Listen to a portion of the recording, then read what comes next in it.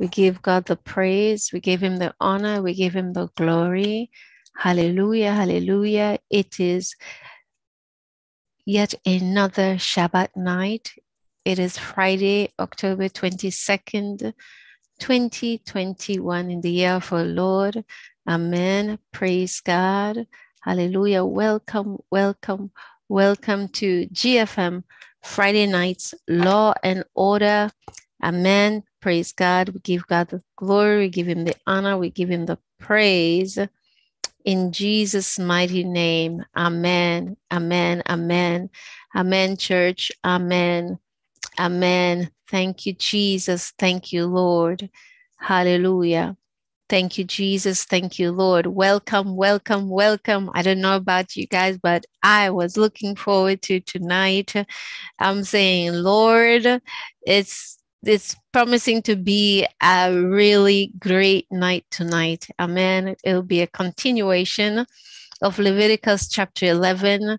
This will be part 2 of 2. Okay, so be forewarned. So if you're not able to, stick it out for the long run, just know that this will be in the archive. So welcome to everyone, those that are here with us on Zoom and those that are out there tuning in through Facebook or through YouTube.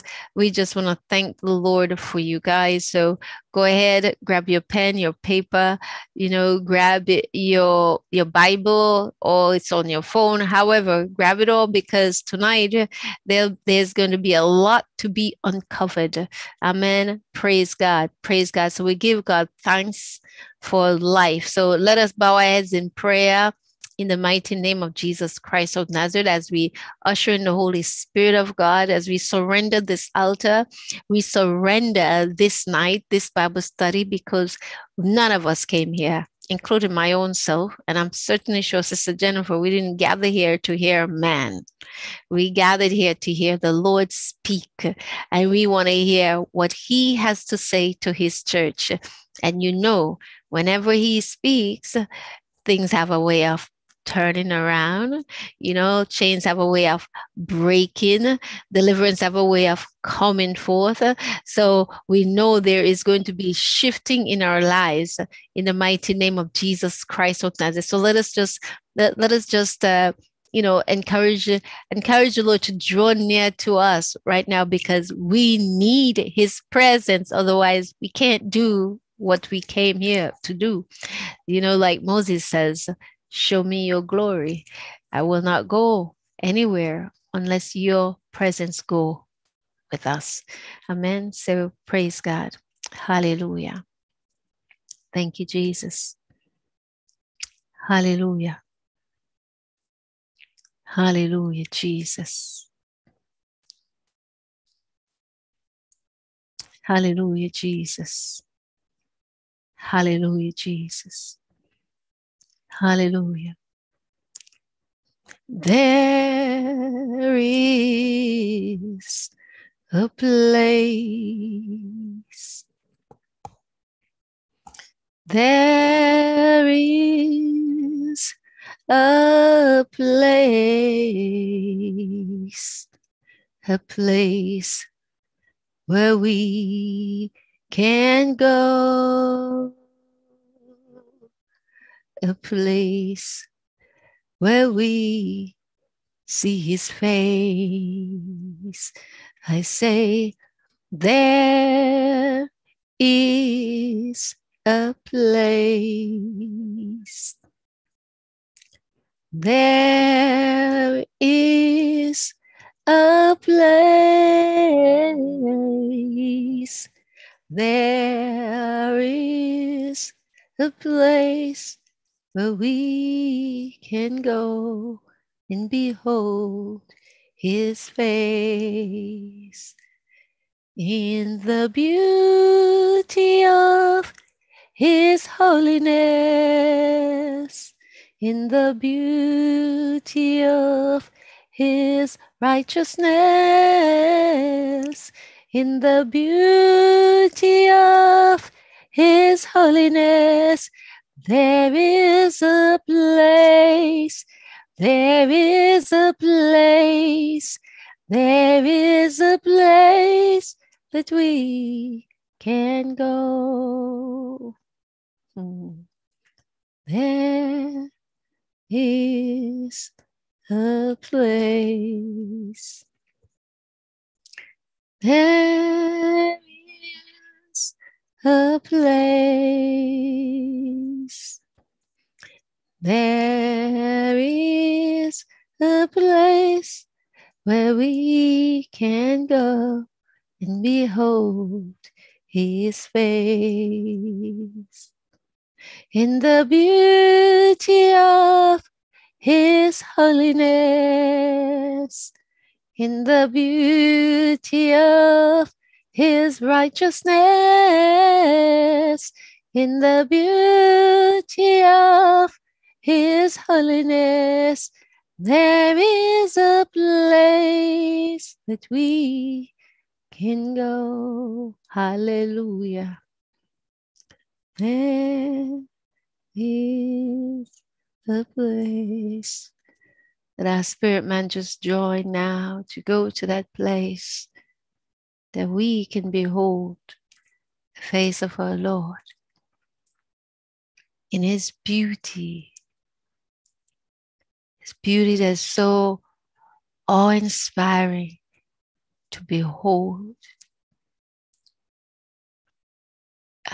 Thank you, Lord. As before your splendor, even Isaiah fell at your feet. He says, I am undone. I'm a man of unclean lips who dwell amongst the people of unclean lips. And I have seen the Lord. Oh, Lord, for us to experience you in the beauty of your holiness, in the beauty of your righteousness. Won't you take us to that place so we can behold your holy face? Father, in the mighty name of Jesus Christ of Nazareth, as we come, one and all, you know us all by name, as we gather before your throne, before this altar tonight, in the mighty name of Jesus Christ of Nazareth. We pray, oh Father, that you will extend your hand of mercy over us. Touch us all from the crown of our heads to the sole of our feet. Lord, as we come and we surrender ourselves to you, to behold your beauty, to behold your holiness, to behold your face. Lord, we come and we say, we are but flesh, sinners even, oh God, who are in need of a Savior, oh Father. So we pray as we come that you will forgive us of our sins, because Lord, there's none that is without sin. So we lay bare before you now our sins, and we ask that you would forgive us. Lay no charge against us this night, Abba Father, but that you will draw us near to the fire, near to your beauty, near to you. Hallelujah. In the mighty name of Jesus Christ of Nazareth, oh Father, that will, Lord God, behold the sign and the wonder of the burning bush that burned in the midst of the wilderness that Moses had to draw near. May men and women draw near this night, oh Father, to come to see what is burning, oh God, on this altar, as you burn in the hearts of your people, as you burn in the hearts of your mind, Lord, as you go forth, Lord God, hallelujah, and to possess the reins of our heart, to take possession of these vessels, oh God, that has committed themselves to you, Lord God Almighty Jesus, for your use, for your glory, glory, for your honor, for your praise, that when men and women shall behold, oh God, to see us, that they won't see us, but that they will see you. So Lord, let, oh God, your light shine forth. Lord God, let it illuminate your very word, oh God, your word that go forth tonight, oh God, to break chains, oh God, Lord God, to, Lord, dismantle, Lord God, and cast down altars, Lord God Almighty Jesus, Father God, to uproot, oh God, Lord Jesus, Father, this night, Father, and deliver us from the evil, that which that had kept us bound, even in our ignorance, will be at no effect this night. Because, Lord, you are reversing and returning back to sender this night every lie, Lord, every defilement, every contaminant, Lord God, every perversion, returning, every confusion, returning back to sender this night, because this night, Lord, this Shabbat night is our deliverance from the lie of the enemy, from confusion, from misunderstanding, Lord, from ignorance. Tonight, you're making things plain. So we come and we ask that you will send your food to feed us. Give us your water to drink. It is pure. Lord, that when we leave, we will be full. Lord, so satisfied that we have to go and tell. We give you thanks right now in the mighty name of Jesus Christ of Nazareth, our Lord and Savior, and soon coming King. In Jesus' name we pray. Amen. Amen. Amen. Welcome everyone again. Hallelujah. Welcome. It is week number 37. Can you believe it? 37, week number 37. And we are continuing on with Leviticus chapter 11. You know what happened last week? All of the stirring. Be thou stirred again. Amen. Praise God. So let us welcome our dear sister, who the Lord is going to be using tonight. And all of us, you know, just don't be afraid. Ask your questions. And Sister Jen will come and bring forth. And we will have some arguments to present at the end, because I know you have a lot of questions, right? Okay, so we're bringing it forth. Amen. Praise God. Sister Jen. Amen. Hey, sister. Can you hear me? Okay, I just wanted to make sure, because I'm sensing a little, I think there's a little bit of an internet connection. Latency. Mm-hmm. Yeah, there's a little bit but delay. as long as, hey, we're going to pray that it's stable. Amen. So Lord, we just pray for the reception, Father God. I just pray that, Father God, everything that you want to declare tonight, Father God, that there would be no interception, Father God, that it would be a direct, Father God, that you would keep the line of communication open, direct line of communication, Father God. I just thank you for this evening. And I just thank you, Lord, that what needs to be said and what needs to be heard will be done tonight in accordance with your will, Father God, for this day. So we thank you once again for this Sabbath, and we bless your holy name. Amen. Hallelujah. So everyone, welcome. And we want to thank you for being here tonight for a continuation of Leviticus 11. So Leviticus 11 is very, very, it is a heavy chapter. And by the grace of God, we will get through the rest of it tonight. But there's things that we can definitely, we definitely want to bring to your attention tonight as we have dove into the scriptures. And again, what we want you guys, when we study this, we want you guys to, one of the things that we always reiterate is that although it's the scriptures, let's look at why things were written from the perspective of the heart of God. God has a heart for his people. He has a heart for his creation. He has a purpose for everything under the sun, including the animals, including the earth.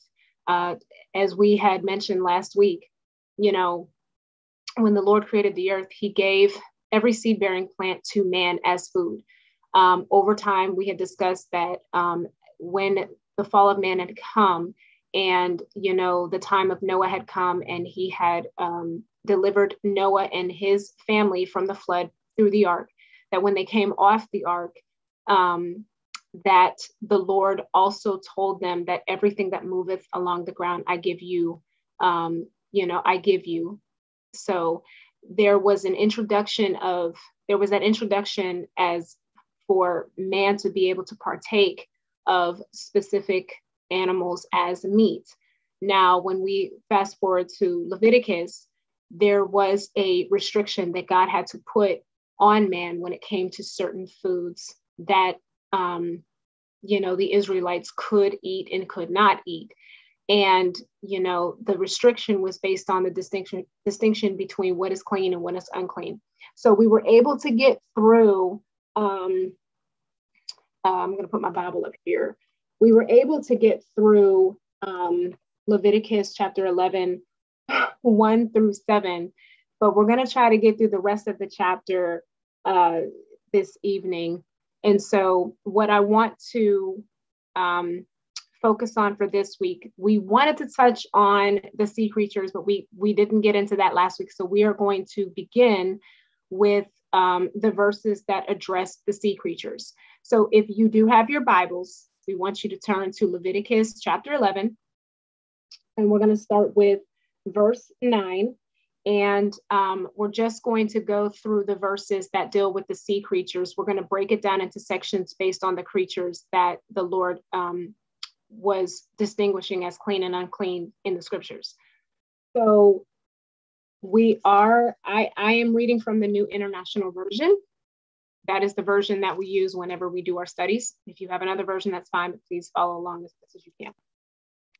So in Leviticus chapter 11, and what I'm going to do is I'm going to start and I'm going to read the first couple scriptures regarding the sea creatures. And then what I may do is call on Sister Lena or I'll call on Sister Carolina if she is able to read the other scriptures pertaining to the other creatures that we're going to discuss in regards to clean and unclean. And I really enjoyed Sister Lena and I kind of just piggybacking off of each other. So we're going to do a lot of that this week as well. So I'm really excited for what God is going to reveal to us. So it says in verse 9, of all the creatures living in the water of the seas and the streams, you may eat any that have fins and scales. But all creatures in the seas and streams that do not have fins and scales, whether among all the swarming things or among all the other living creatures in the water, you are to regard as unclean. And since you are to regard them as unclean, you must not eat the meat. You must regard their carcasses as unclean. Anything living in the water that does not have fins or scales is to be regarded as unclean by you. So that's verses 9 through 12. That deals with the creatures of the waters. So one of the things, if you have a different version of the scriptures, like if you don't have a New International Version, in other versions, which I believe primarily the New King James Version, they use the term, they use the term unclean, but some use the term abominable or an abomination. Some of them use the term detest. You are to detest. And so I know growing up, when I heard the term abomination, it was always, I read it a lot because I read a lot of the New Testament growing up. I did read some of the Old Testament, but I read a lot of the New Testament. And so when you heard that term abomination, it was often used in regards to the abomination of the great woman in scarlet that was described in Revelation. It was always used to regard an act or something like that, like it's a very abominable act. In this text, abominable or detest when we hear the word detest, we think of hate, and that is what it means. But in this case, what it's basically saying is, this is something that should be regarded, like it says, as unclean. It should be regarded as kind of disgusting, something that you would not partake of because it's disgusting. And so the Lord was wanting his people to establish that there's certain things that you shouldn't eat, not just because of the fact that, perhaps it's not good for them to partake of this certain type of animal as food, based on what we had discussed last week and what the purpose of each animal is, but because even the thought of even eating that type of animal would be disgusting to them. Like in the United States, let's just use, I don't know, let's just use a dog or a cat or a raccoon or a possum. I'll just use possum as an example. A possum is not really, maybe let's even use a skunk. Like, if you think of a skunk, a person over here probably would not regard a skunk as food. For them, even the thought of eating a skunk would be disgusting. So it was in the same way, like, it should be such a disgust to you that even the thought of eating it would just kind of, you would just kind of be like, no, I couldn't eat something like that. That's what I know that the Lord was trying to establish with his people. So when it comes to the sea creatures, there is some content that I want to bring up. And basically in the text, when it regarded the sea creatures, it mentioned that, hold on, let me pull up my notes. When it came to the sea creatures, the main thing that the Lord said was that anything that did not have scales and fins, or anything that had scales and fins was deemed as clean. Anything that did not, so if it had scales but it didn't have fins, it was not necessarily regarded as clean. If it had fins but it didn't have scales, it wasn't regarded as clean. And clean in the sense that you could not partake of that as a meat to eat. So the way they distinguished between something you could eat and couldn't was unclean and clean.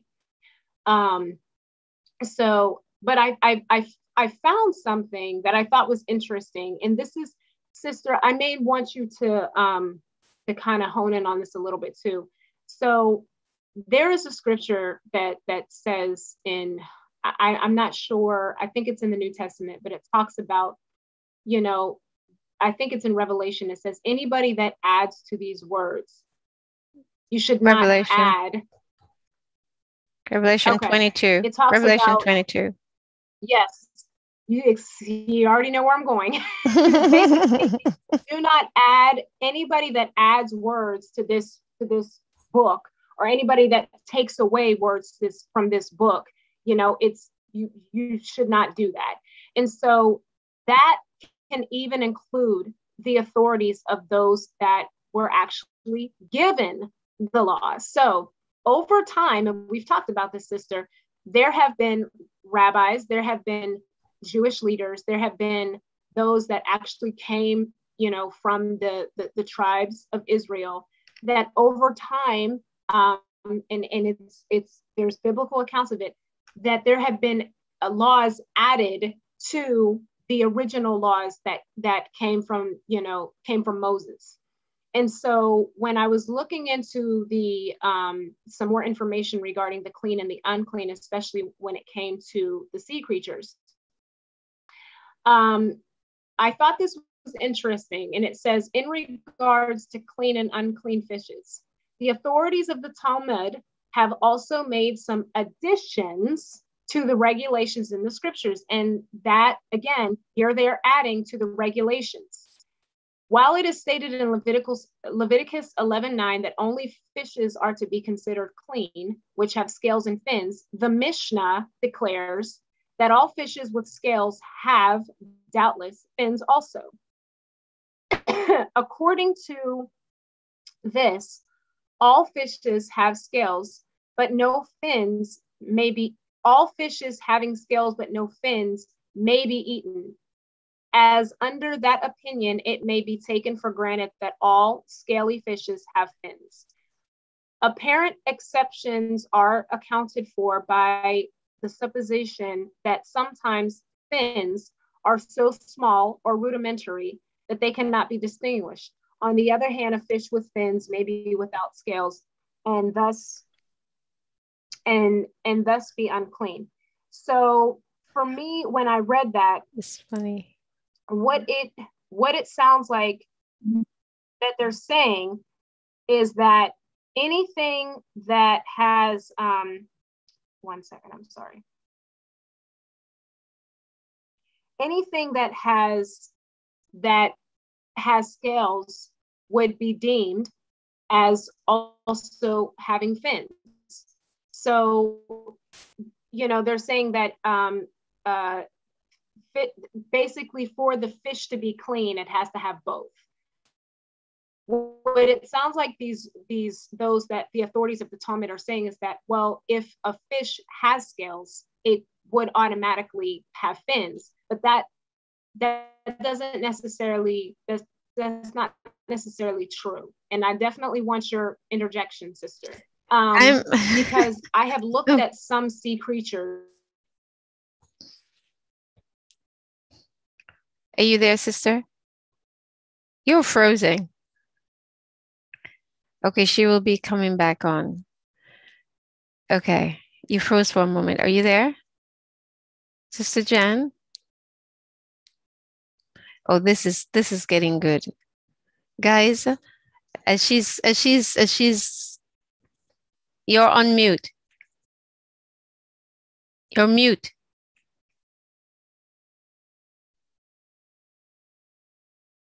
You're on. Okay. All right. Go ahead and talk, sister, so we can hear you. Make sure we can hear you. Okay. Can you guys hear me? Okay. Yes. Okay. All right. Lord, I want to pray for this reception. In Jesus' name. It's okay. Yes. It's okay. Yes. You know what? Then you can always call in. Okay. If that's the case, right? Mm-hmm. You can call me coming on your phone. Right. I want to jump in because I'm looking it up right now just in case. You know, because you referenced the Mishnah. So I wanted to remind everybody what the Mishnah is, so you get an understanding of who is speaking, not just this body, but the Mishnah is considered the oral Torah. Now, we did this a ways back when we were doing Exodus chapter 20. If you want to go back and you know look about with the Mishnah, okay? Well, the Mishnah is the oral Torah. It's a collection of written commentaries, what they call mystical commentaries on the written Torah. So it's like, you know, when you get your concordance and you doing your research on Bible scripture, and then you get your like Matthew Henry or, you know, any of the other guys that write commentaries on the different chapters of the Bible. Well, these men write commentaries on a written work, which includes the work of Kabbalah. Okay, and that's where the mysticism and all this mess come in. Okay, this is going way back into pagan when Judaism has already got a little bit tainted. Okay, and it says it was first published as the Zohar by Shimon Bar Yochai in 170 CE, and it was written in medieval Aramaic and medieval Hebrew. The Zohar is intended to guide Kabbalists in their spiritual journey. Does this sound like, you know, going to Mecca? Okay, helping them to attain the greater levels of connectedness with God that they desire. It's an occult knowledge of the mystical secrets of the metaphysical universe, which is a part of Jewish tradition that deals with the essence of God. Be very careful. So what these people have done is that they have taken the written word and said that it basically is not complete, and they have now added onto it, and they have now interpreted it, because even within my research, one of the fish that I came upon was swai. Okay, and swai does have some tiny scales, right? But it is from the group of catfish, but it's a different kind of catfish. And so there are some Jews that say it is okay to eat, but the swai itself is unclean because it is a bottom feeder. But some people say it's not a bottom feeder and it's full of toxins. Where do toxins come from? When you go down deep. Okay. So we need to be very careful what we are receiving, because the world today, they are interpreting things to make it more appealing, because it's like, if I want to do something, certainly I can find a scripture in there that will help me to itch my scratch. But as the Bible says in Revelation 22:18 and 19, one to the one that add and one to the one that takes away. So they're playing with fire. Amen. Are you there, sister? Yes. Can you see me and hear me? Yes. Yes. Yeah. And to add to that, what I was saying about them saying that anything that has scales automatically has fins and is considered clean. But another creature that is in the sea that actually has scales is eel. And an eel, it doesn't have any fins. It doesn't have any fins, exactly, but it has scales. And so what's amazing is that in that text, they're saying that if it has scales, it would automatically have fins based on what they're saying, but that's not necessarily true. And so there's some things that I wanted to share about the eel before we move away from this subject that the point I'm, again, if we have to read the scripture, and whatever the scripture says is what is law. So even if over time man adds to that, if that is not scripture, that is not the law that God gave. So I want us to be mindful of that. But when it comes to the eel, what's interesting is that many creatures commonly called eels there's different types of eels. Includes electric eels, which are fish, rubber eels, which are amphibians, and spiny eels, slimy eels, swamp eels, and eel catfish. Only members of the order, I think it's Anguilliforms, are true eels. These include freshwater eels, worm, and spaghetti eels. Eels are generally predators and carnivores, and sometimes they're cannibals. Eels generally won't bother fish of a similar size, but do actively hunt smaller fish. Eels also eat invertebrates, crustaceans, shrimp, crabs, and sea urchins. Eels kept in captivity may consume meat items such as beef hearts. I said it, beef hearts. Most eels don't eat other eels, but some will. And then it says some eels move back and forth between freshwater and ocean environments. In those varying environments, eels may select from a wider range of food items, including mosquito larvae and worms. Yuck. While eels prefer to eat live prey, spiny and freshwater eels will eat carrion and will accept frozen bloodworms and tubifex worms as food. The point I'm making is Sister Jen, Sister Jen, the eels, like it's the one of the diets for them is Sister Jen. Sister Jen, can you call in your freezing and your breaking up? Can you call in instead, please? I checked it on YouTube and you're frozen. Your face is still frozen. Would you mind calling in, please? Because No, you're going in and out. And we need to hear what you have to say, because the Lord has given you a lot of revelation on this, and we want to capture it all. Okay.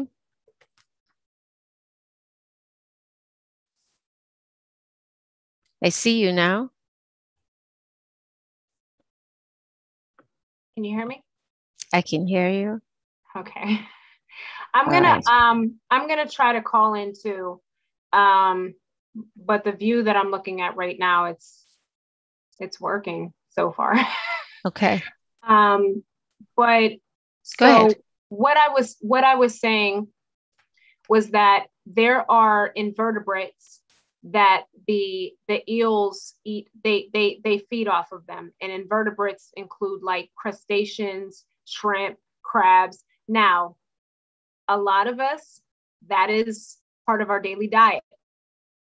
But I'm sure people know this, but most of the crustaceans that we eat, like the ones that we normally eat, like crabs, shrimp, lobster, those type of sea creatures obviously do not have fins, and they obviously do not have scales. So technically, they are unclean animals. And these are the animals that eels also eat. The other thing about these animals, the crabs and the shrimp, is that they are bottom feeders. So they feed off of, again, very similar to the pig, they feed off the waste in the sea. So that's often why they are creatures that walk along the sand, and they're the waste management of the ocean. So as much as everybody likes crabs, as much as everybody likes their shrimp, and I am not gonna lie, every once in a while I have had shrimp. It is not part of my daily diet. Crab, I don't even remember the last time I even had crab.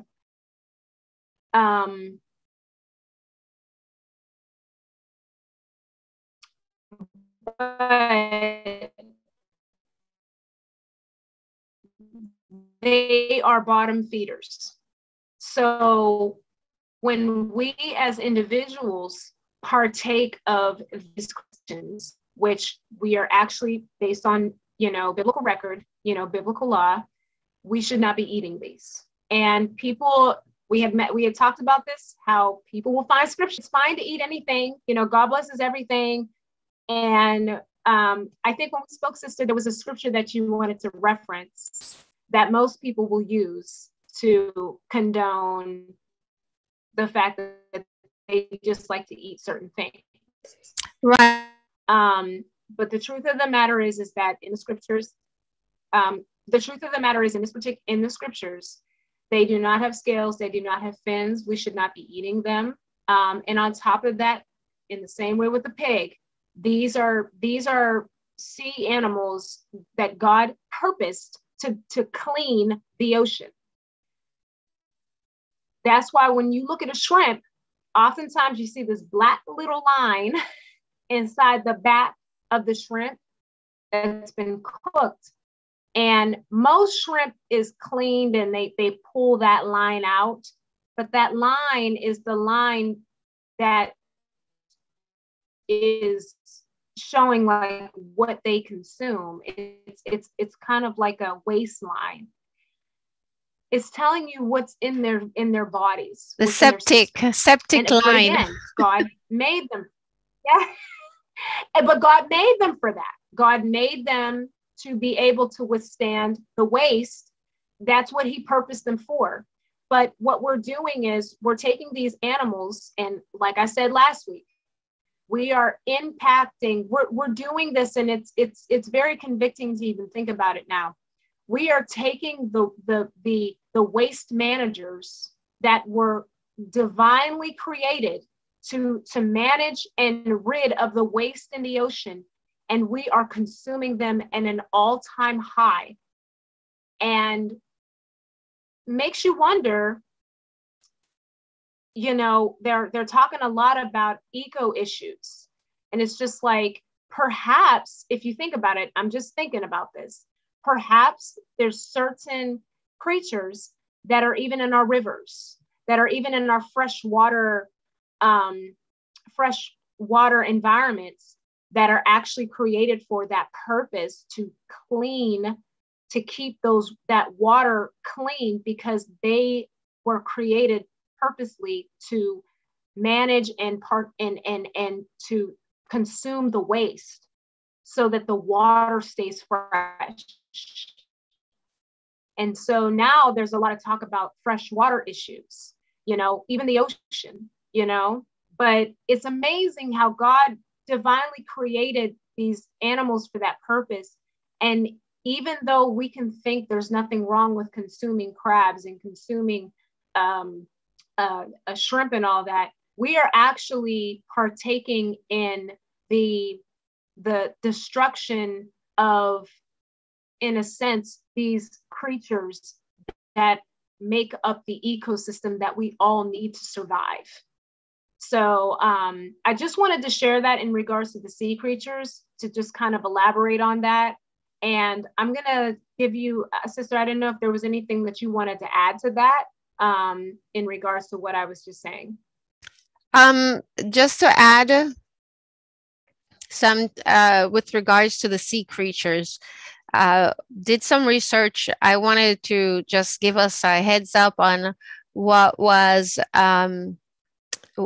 clean and what was unclean. So it may jog some of our memories to be like, oops, can't eat that. And I also wanted to point something out about a very famous, well-known seafood. Okay, so for clean fish, salt and fresh water, we're looking at the alewife, anchovy, barracuda, bass, black pomfret, bluefish, bluegill, branzino, carp. You can eat cod. You can eat cobia, crappie, drum, flounder, grouper, grunt, haddock, hake, halibut, hardhead, herring, king mackerel, kingcroaker, kingfish, mahimahi, marlin, minnow, mullet, narrow-barred Spanish mackerel, opa, perch or bream, pike, or what they call pickerel or jack, pollock, or Boston bluefish, rockfish, and let's see, sardine, shad, sheep's head, silver hake, or what they call whiting, smelt, frostfish or icefish, snapper or ibu, jobfish, lehi, onaga, opakapaka, uku, that's another name for snapper, sole, steelhead, sucker, sunfish, tarpon, tilapia, trout, weakfish, tuna or ahi, aku, abacor, bonito or tombo. Then they say turbot, but you can't eat the European turbot.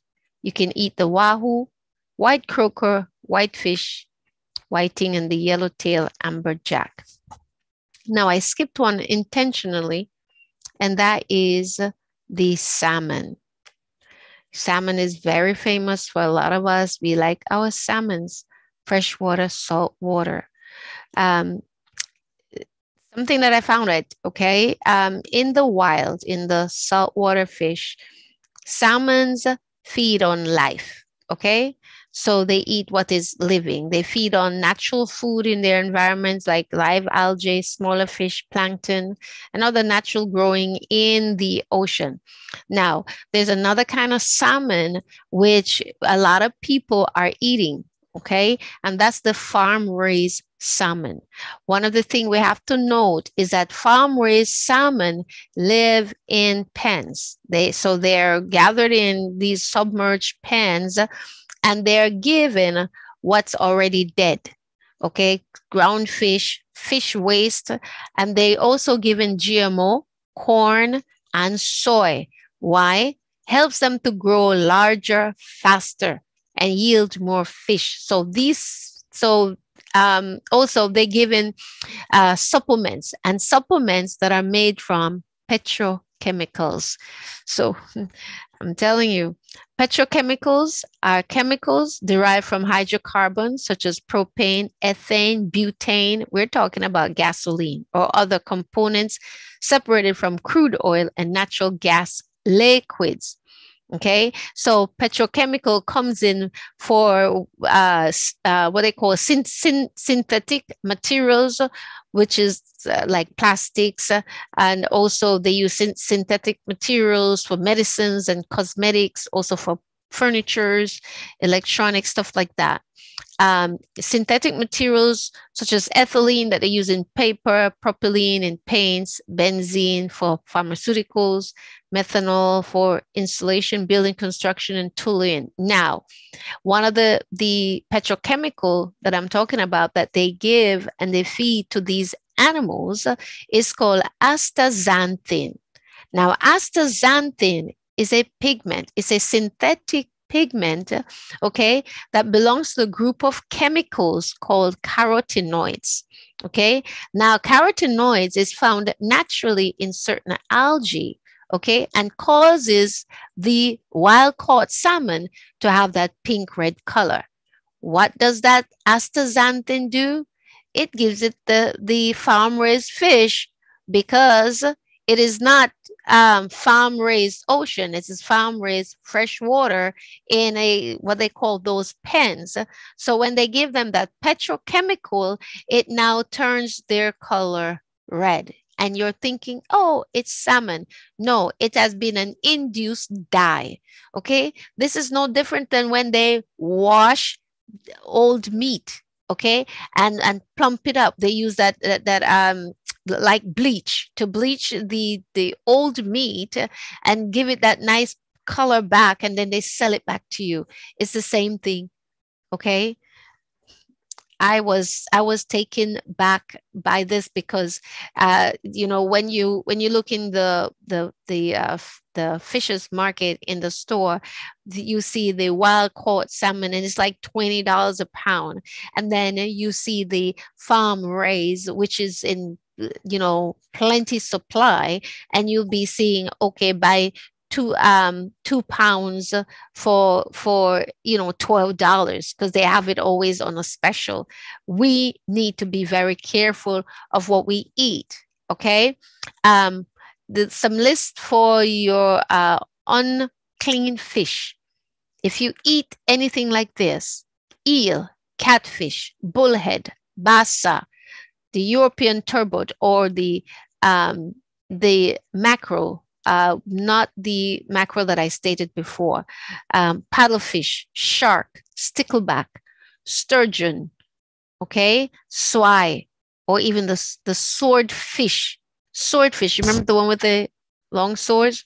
Okay, for the shellfish group, looking at abalone, clam, the conch, the crab, the crayfish, or what they call crawfish, krill, okay, lobster, mussel, oyster, scallop, and of course the shrimp, what they also call prawn.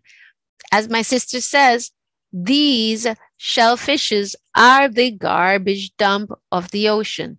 Okay, they dwell at the bottoms, and we are too much going at, let's say, we're crying out climate change. We're crying out about our ecosystem, and yet still we're eating our ecosystem. Okay, there's an article that was done in Natural Living Family, and it points out that the shellfish have such a high toxic load. Okay, they eat not just you know, what's at the bottom, but they also eat any dead animal remains that's along the bottom of the ocean, the ocean's bottom floor. So they eat any, including dead. That is, so you know, why eat something that's is like a cannibal, and it doesn't care? It's just, it's food for it. It's a carnivore. Okay, and so and they also state that in the for like shrimps and stuff, it says they contain a lot of parasite. And they said that, you know, we could say, okay, one particular shrimp is more full of parasites, but they say they all do. Okay. For soft body, unclean sea creatures, we're looking at cuttlefish, jellyfish, and people eat these stuff, limpet, octopus, and they eat the squid, calamari. Oh, on a Friday night, oh, people going out there, fried calamaris, and they want their beer. It's Friday night, okay? Sea animals, not to eat dolphin. Dolphin don't have scale. Has a fin, no scale. The otter, nope. The porpoise, the seal, the walrus, or even the whale. But we do. They all have a purpose. Now, if I have something that serves a purpose and now I removed it from its purpose, how can I complain about that I no longer have that use when I've deprived myself of it? Amen. Sister Jen? I think she's trying to. So I will, Sister Carolina, you're asking for the list of the foods. I will. Yes, please. Okay, I will put that. Actually, I will put it on our in the YouTube, and then because it's gonna have, I'm gonna put in there the clean birds, unclean birds, and all that too. Okay. All right, Sister Jen. Yes, can you hear me? Yes, dear. Okay. Yeah, I'm still going to be on live, but I just called in as well. So I just have my I have my computer muted, but you'll still probably be able to see me. But you just dropped off. Your live fell out, so it's just you're only connected to phone now. Okay. It keeps loading back up. Okay, but I'm here. So there I am. Okay. So anyway, so you're going to put in the chat for Sister the clean and the unclean? Yes, I'll put it out on the YouTube, and also I'll stick it out there on Facebook also, so that we'll have it. Okay, awesome. Well, we hate to kind of be bearer of bad news when it comes to people, people like what they like, and especially being down in Florida, we're close to the ocean. So, we have we have these cravings and these appetites, that we have cultivated, and we've cultivated it in a sense culturally, because again, we're near the ocean. So, people know how to make it taste good too, but it's just something that, we're not trying to tell people that you have to go cold turkey per se, but we're just trying to let you know that, there's a reason why God has created things, even when it comes to, honestly, let's just think about it, sis. Like, he didn't even have to, give us the ability or the right to partake of meat. He could have just said, no, just stick with the seed bearing plants and stuff like that. But, he gave us the permission to partake of, of certain animals and stuff like that as food.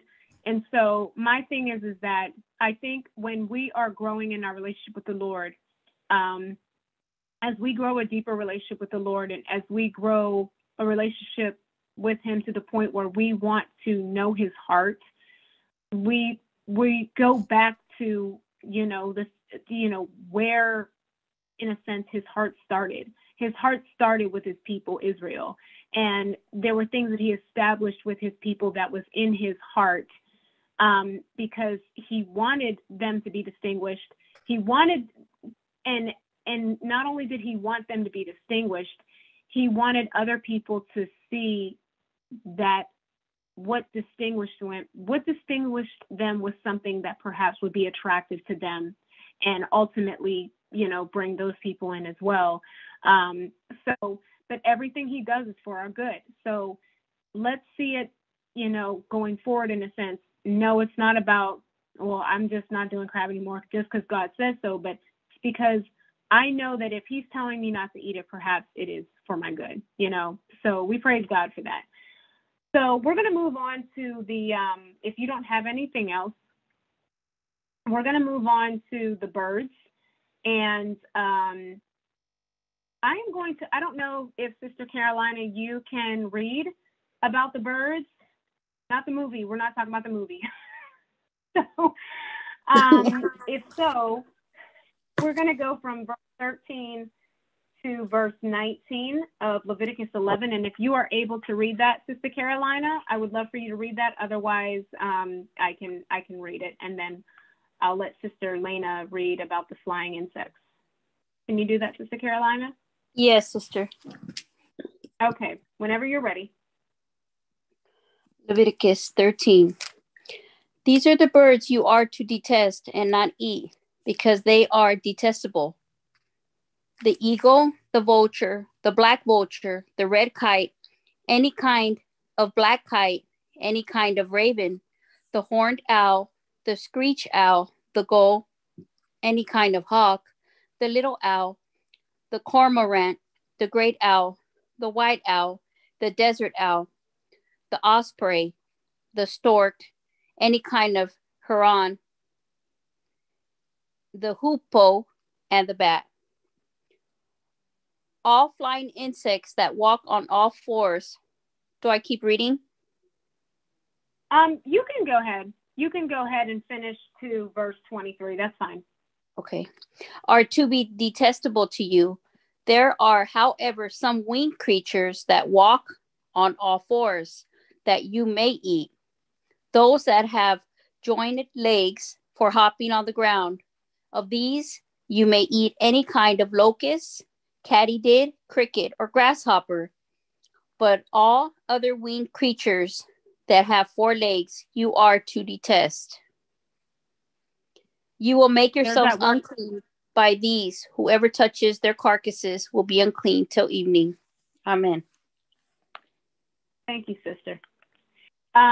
There's that word again, detest. Again, it speaks of, being unclean. It speaks of disgusting, filthy. And so, sister, I know there were some things, Sister Lena, that you had mentioned to me about the four-legged insects, and I would love for you to elaborate on that. I want to elaborate a little bit on the birds, the specific birds that were deemed as clean and unclean. And so for most of us that at least are in this country, most of us, when it comes to winged, like flying birds or winged animals, there's most of us primarily would say that we eat chicken. That's probably the winged animal that we would say that most of us eat. Most of us would say every once in a while you may have duck. You may have duck. Turkey is another one. Most people would say that they have had turkey. Most people don't eat turkey on an everyday basis, but they would say that they've had turkey.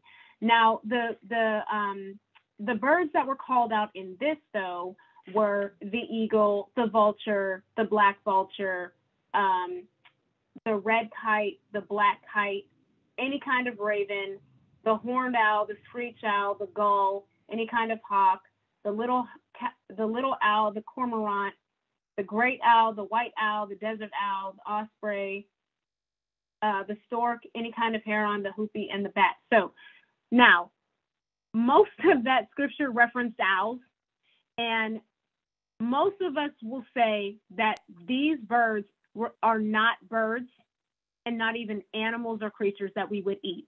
And I'm sure for many of us, it is because of the nature of the animal. So for instance, vultures, we know that anytime you see a dead animal on the road, You already know who's showing up. You already know which church choir is showing. Oh yes. Showing up for that feast. You already know that when you know, me and my sisters make a joke, because every time we see the whole group of these vultures, we said, "Oh Lord, here come the church choir." The choir, right? They're getting ready to break bread somewhere, and it's. But to be honest, all jokes aside, we automatically know that when we see vultures, that they're gathering because they are drawn to dead carcasses. True. And it's interesting because in the end times, it talks in Revelation, it mentions about the flesh of man, that there's a war, and that there's so much flesh from men, and all the birds will gather to eat the flesh of kings.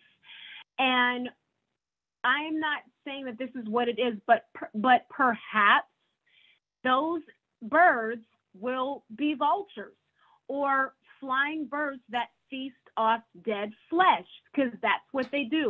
So here we are again. We have waste management. We have the waste management airline. I call them the waste management airline.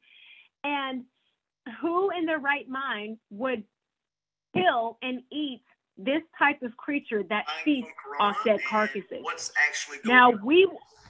we wouldn't do that. We would not do that with the vulture, but we do that with the crab, but we do that with the shrimp, but we do that with the pig. The vulture is the same thing, but we would never eat a vulture because we see the vulture in action. We don't see the crab in action. We don't see the shrimp in action. We don't see the pig in action. We might see the pig in action, but we really don't see them in action as much as we do the vulture, because you automatically know when you see a vulture that there's a carcass somewhere, primarily an animal. So because of the nature of that animal, that is not a bird that we would eat. But so here we are. The scripture says, "Don't even eat this bird." Well, we can definitely attest to that.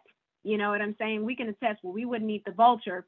But then there's other animals that it mentions. The eagle.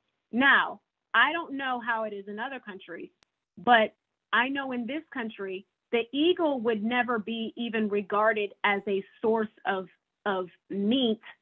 I don't even, for the sake of the distinction of clean and unclean, clean meaning you can eat this, unclean meaning you can't, we wouldn't even regard the eagle as clean for the purpose of eating, because the eagle is like the state, it's the bird of this country. It represents our nation's flag. So for us, it would kind of be like, in a sense, we could use the word, detestable to partake of an eagle that represents, your nation. You know what I'm saying? It represents, it's a symbolism of your nation. So in that case, I can see why we would not do that. But eagles also, these type of birds, they're predator animals. So they feed off of, they're always looking, they look for their prey. I know that the ravens, the owls, the hawks, they all feed off of smaller animals. Like they'll pick them up and just eat them live, like they'll pick up rabbits, any type of small, animal. I've seen them eat snakes. They'll eat snakes. And so, but these type of birds, we would not eat them. So, it's amazing how they're also deemed as unclean anyway, but we see them more in their, I guess, we see them more fulfilling their purpose because we can see them in action often, you know, when we're driving our cars, when we're out, you know, in, you know, taking a walk, you know, with our dogs or whatever. So we see them in action. So because of that, being able to see what type of creatures they are, we would never partake of them. You know what I mean? Now, what's interesting, though, I want to bring up about the bats. Not sand bats. I haven't seen bats, though, in many years. I have, when I lived up north, we had bat problems in our, like, we had a chimney. So bats tend to climb down into the chimney and you know, make homes there. So we had, you know, every once in a while, like every few years, we would have a little friend, Pickaboo, come out and and surprise us. But what's interesting about bats is that bats are the type of, they are very hideous looking birds. They're hideous looking creatures. But what's interesting about them is just kind of like the pig, bats can carry, I don't want to say they carry diseases, but they have the ability to, how do you say, sister, like withstand, they were created to withstand certain things, including diseases. And Yes. so what's interesting about the bat, though, is that the bat feeds off of insects like mosquitoes. And mosquitoes are known, they are insects that are known to carry diseases because they you know, they suck the blood from humans and they pass it on. And they are known to be like insects that can cause diseases and stuff like that. We know this. And so here's this bat that feeds off of these mosquitoes. And it's amazing. It's interesting. There was a rabbi that I whenever I come home, I go and listen to his teachings. And he said, you know, what's interesting is, he said, people kind of give bats a bad rap. They're not attractive animals. But he said, but they actually help to reduce the spread of diseases because they consume the mosquitoes. And he said, so when diseases were going on, he said they help reduce a lot of the spread, you know, because a lot of diseases have been spread by insects, primarily mosquitoes.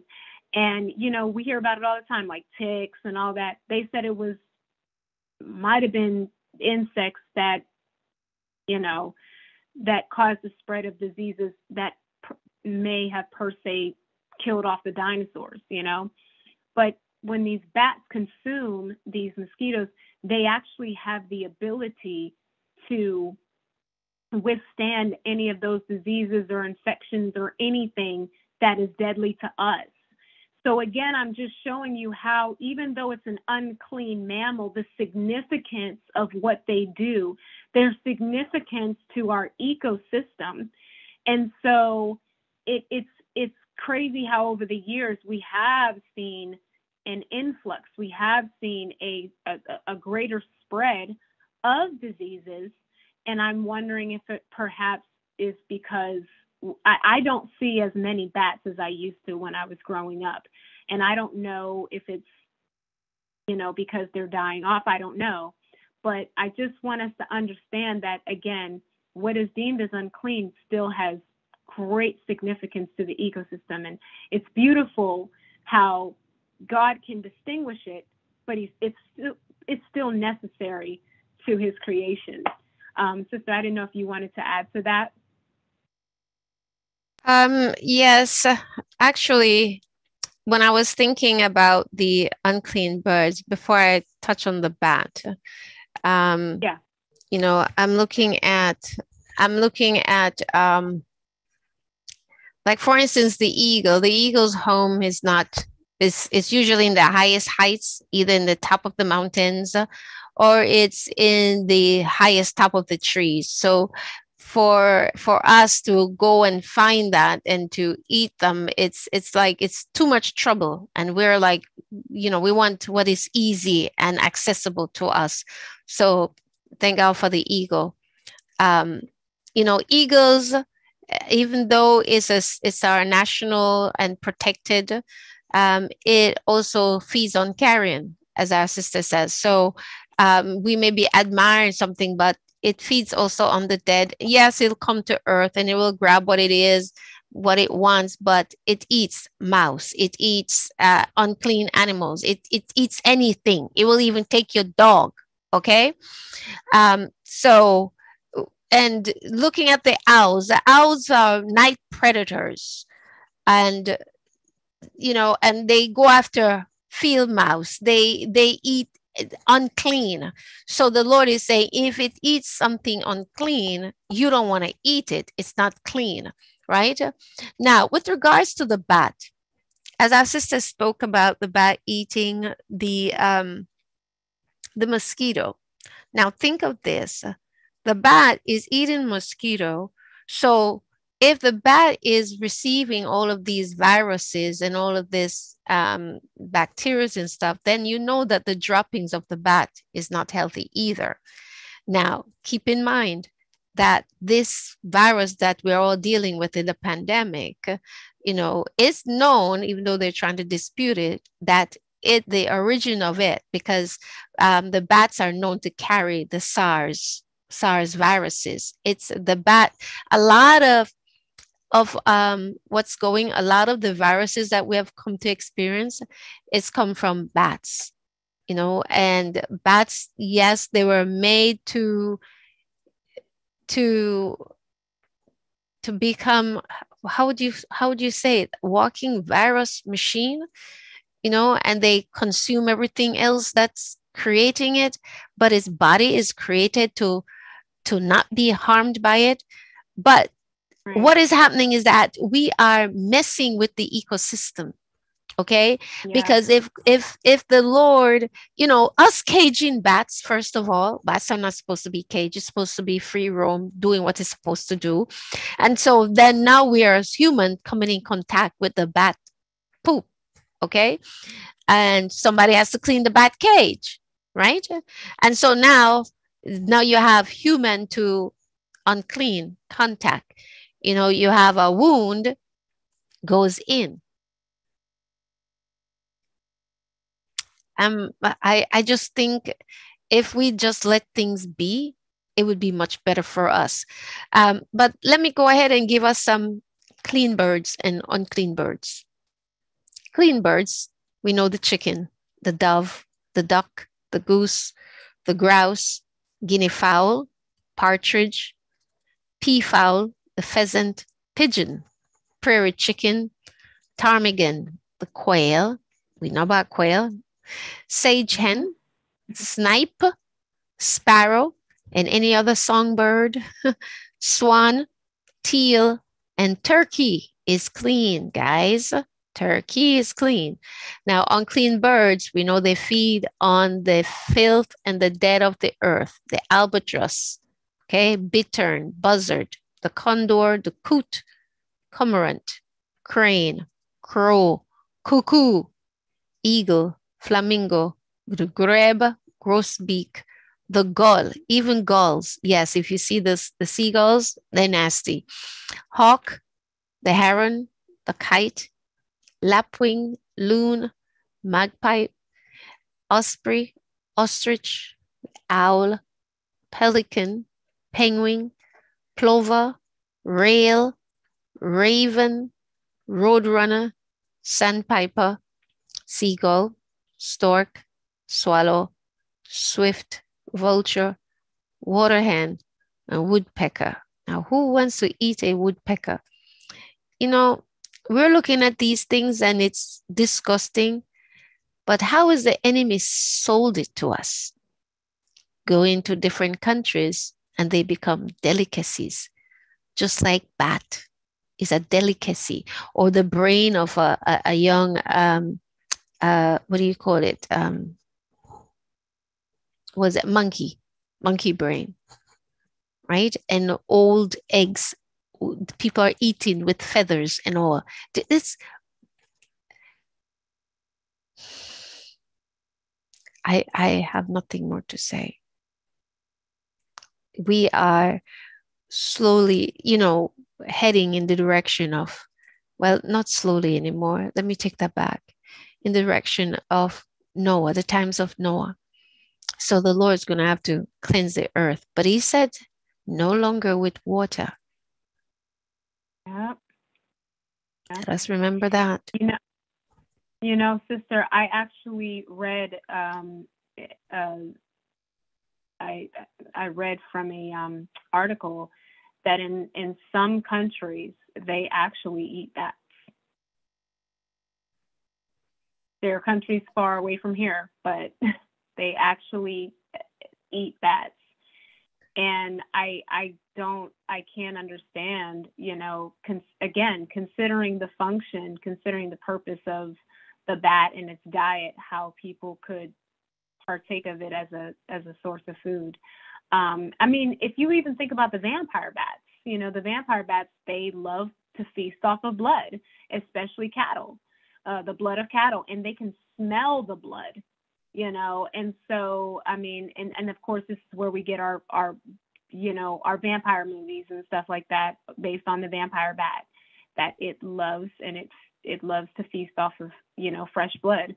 And again, if you just think about that, and you just, can you imagine partaking of an animal that feasts off the blood of other animals? I mean, at some point, I would think that this desire would begin to surface or something in regards to wanting blood. And it's happening, sister. People, I know people, just when you talked about the octopus and stuff, I'm like, there's ink that comes out of an octopus. Like, I don't like anything that has scales in it. Like, I don't think anything that has like suction, I call them suction cups. I said, if this animal out of the sea can take their whatever leg or something, and they can put it on a wall and it can stick, I said, I'm not supposed to be eating it. They sold it to us, though. They sold it to us because they tell us, okay, if you eat the conch, if you eat the octopus, it gives a man what they call stamina. So the man now goes and get the conch, and he makes a soup with it, and it's all these things that we are what we eat, right? So whatever they ate, we also are. Okay, we know in spiritual warfare that when you sleep with one man, you're sleeping with the man and all the women that he has slept with, and vice versa. Man sleeping with the woman, you're sleeping with the woman and all the women that, and all the men that she ever slept with, right? So there is that dragnet that you're caught up in. So whatever the animal ate, you're also consuming in your body. You may not open your mouth and receive it, So here we are consuming these things, and I think that's why it does something to the body. And there may be, something that you feel super strong for a few, but constant ingestion of that diet will do something to your body. And I think that's why people have we deal with heart attacks, people that consume a lot of shellfish, there's a lot of poison in their blood. People have, high blood pressure from eating shellfish also. We deal with a lot of clogged arteries from the food that we're consuming, and we deal with a lot of colds. We deal with a lot of nasal infections and recurrence of viruses, recurrence of bacterial infections, and we can never seem to get a cure. And that's all boils down to our diet. Now, with our diet, we get very good and creative of weeding out, like what they call not eating what do you call it? The flour, right? We can weed such things out. But when it comes to what we call protein, in quotes, we have a hard time with that because we're now going into that place where we don't want to let go of. How dare you come and tell me that eating shrimp is going to make me sick? I've been doing well. Okay, all right. So you've been doing so well, but you also have issues. Have you tried to strip out the shrimp, like do a process elimination to get down to what's really wrong with you? And normally, when we go to the doctor and we fill out our medical history, last thing we're talking about is what our diet really is. We can tell them all the pills that we're popping. And why are we popping those pills? Because of our diet. Why are we having heart and lung diseases and intestinal diseases? Because everything is all backed up. We're poisoned. We're literally consuming poop, and we think it's fine. Yeah. And it's true. SARS-CoV that we are dealing with right now, that COVID-19, they're trying to hide it. It came from bat. At the base of it is a bat. Okay. And they did some stuff with they got the bat blood and bat poop, and they've been messing with some things. And so here we are. You have animal to human transference. The same thing they did with HIV. Yes, I'm going to go there too. Okay, there's a lot of stuff that's been introduced into human population. It started with animal. That's why I say to people, if you own a dog, do not stick your tongue inside of the dog's mouth. It's got a whole lot of bacteria. When you stick your tongue in the dog's mouth, you're going to get what they call thrush. Okay. And from thrush, then you're going to pass it to your children through your kissing. And then we have introduction of animal bacteria into human. And we have this whole mess. And so we have our intestines all jacked up. Why?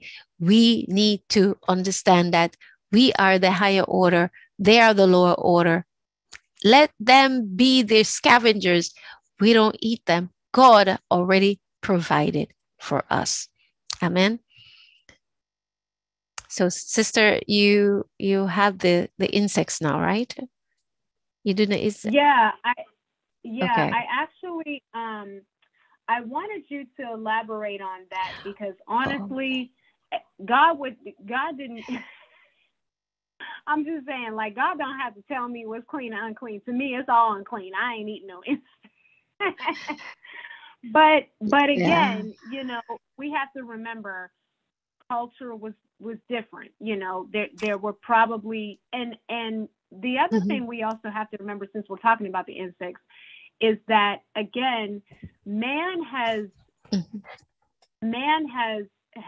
manipulated the ecosystem so much since this time. You have so many bugs. Yes, we have created our own. Yeah, you have so many bugs now that are experiments from laboratories at universities or whatever. And it's just man being curious to see, what if I mix this with this? We do it. We do it with animals. We breed animals that should not be bred, especially, and we do it for the sake of the dollar, like we're not breeding mix of species per se, but like, for instance, I want this dog mixed with something else. So you breed the dog with another, dog that is a different type of dog, and you breed them and you make this whole new breed. So what's happening is, in a sense, it's so symbolic. In a sense, we're losing what I call a pure breed. We're losing that pure breed that, and there was way more pure breed back in these biblical times than there is now. Everything's so mixed. And in a sense, that is ultimately what Satan wants to do with us. He wants us to mix who we are, what we do, what we say, even what we eat, our lifestyle. He just wants us to mix it with a little bit of this nation, with a little bit of that nation, because then what it does is it takes away us being a pure breed. That's true. That is what Satan is ultimately trying to do. And he's been somewhat successful, though.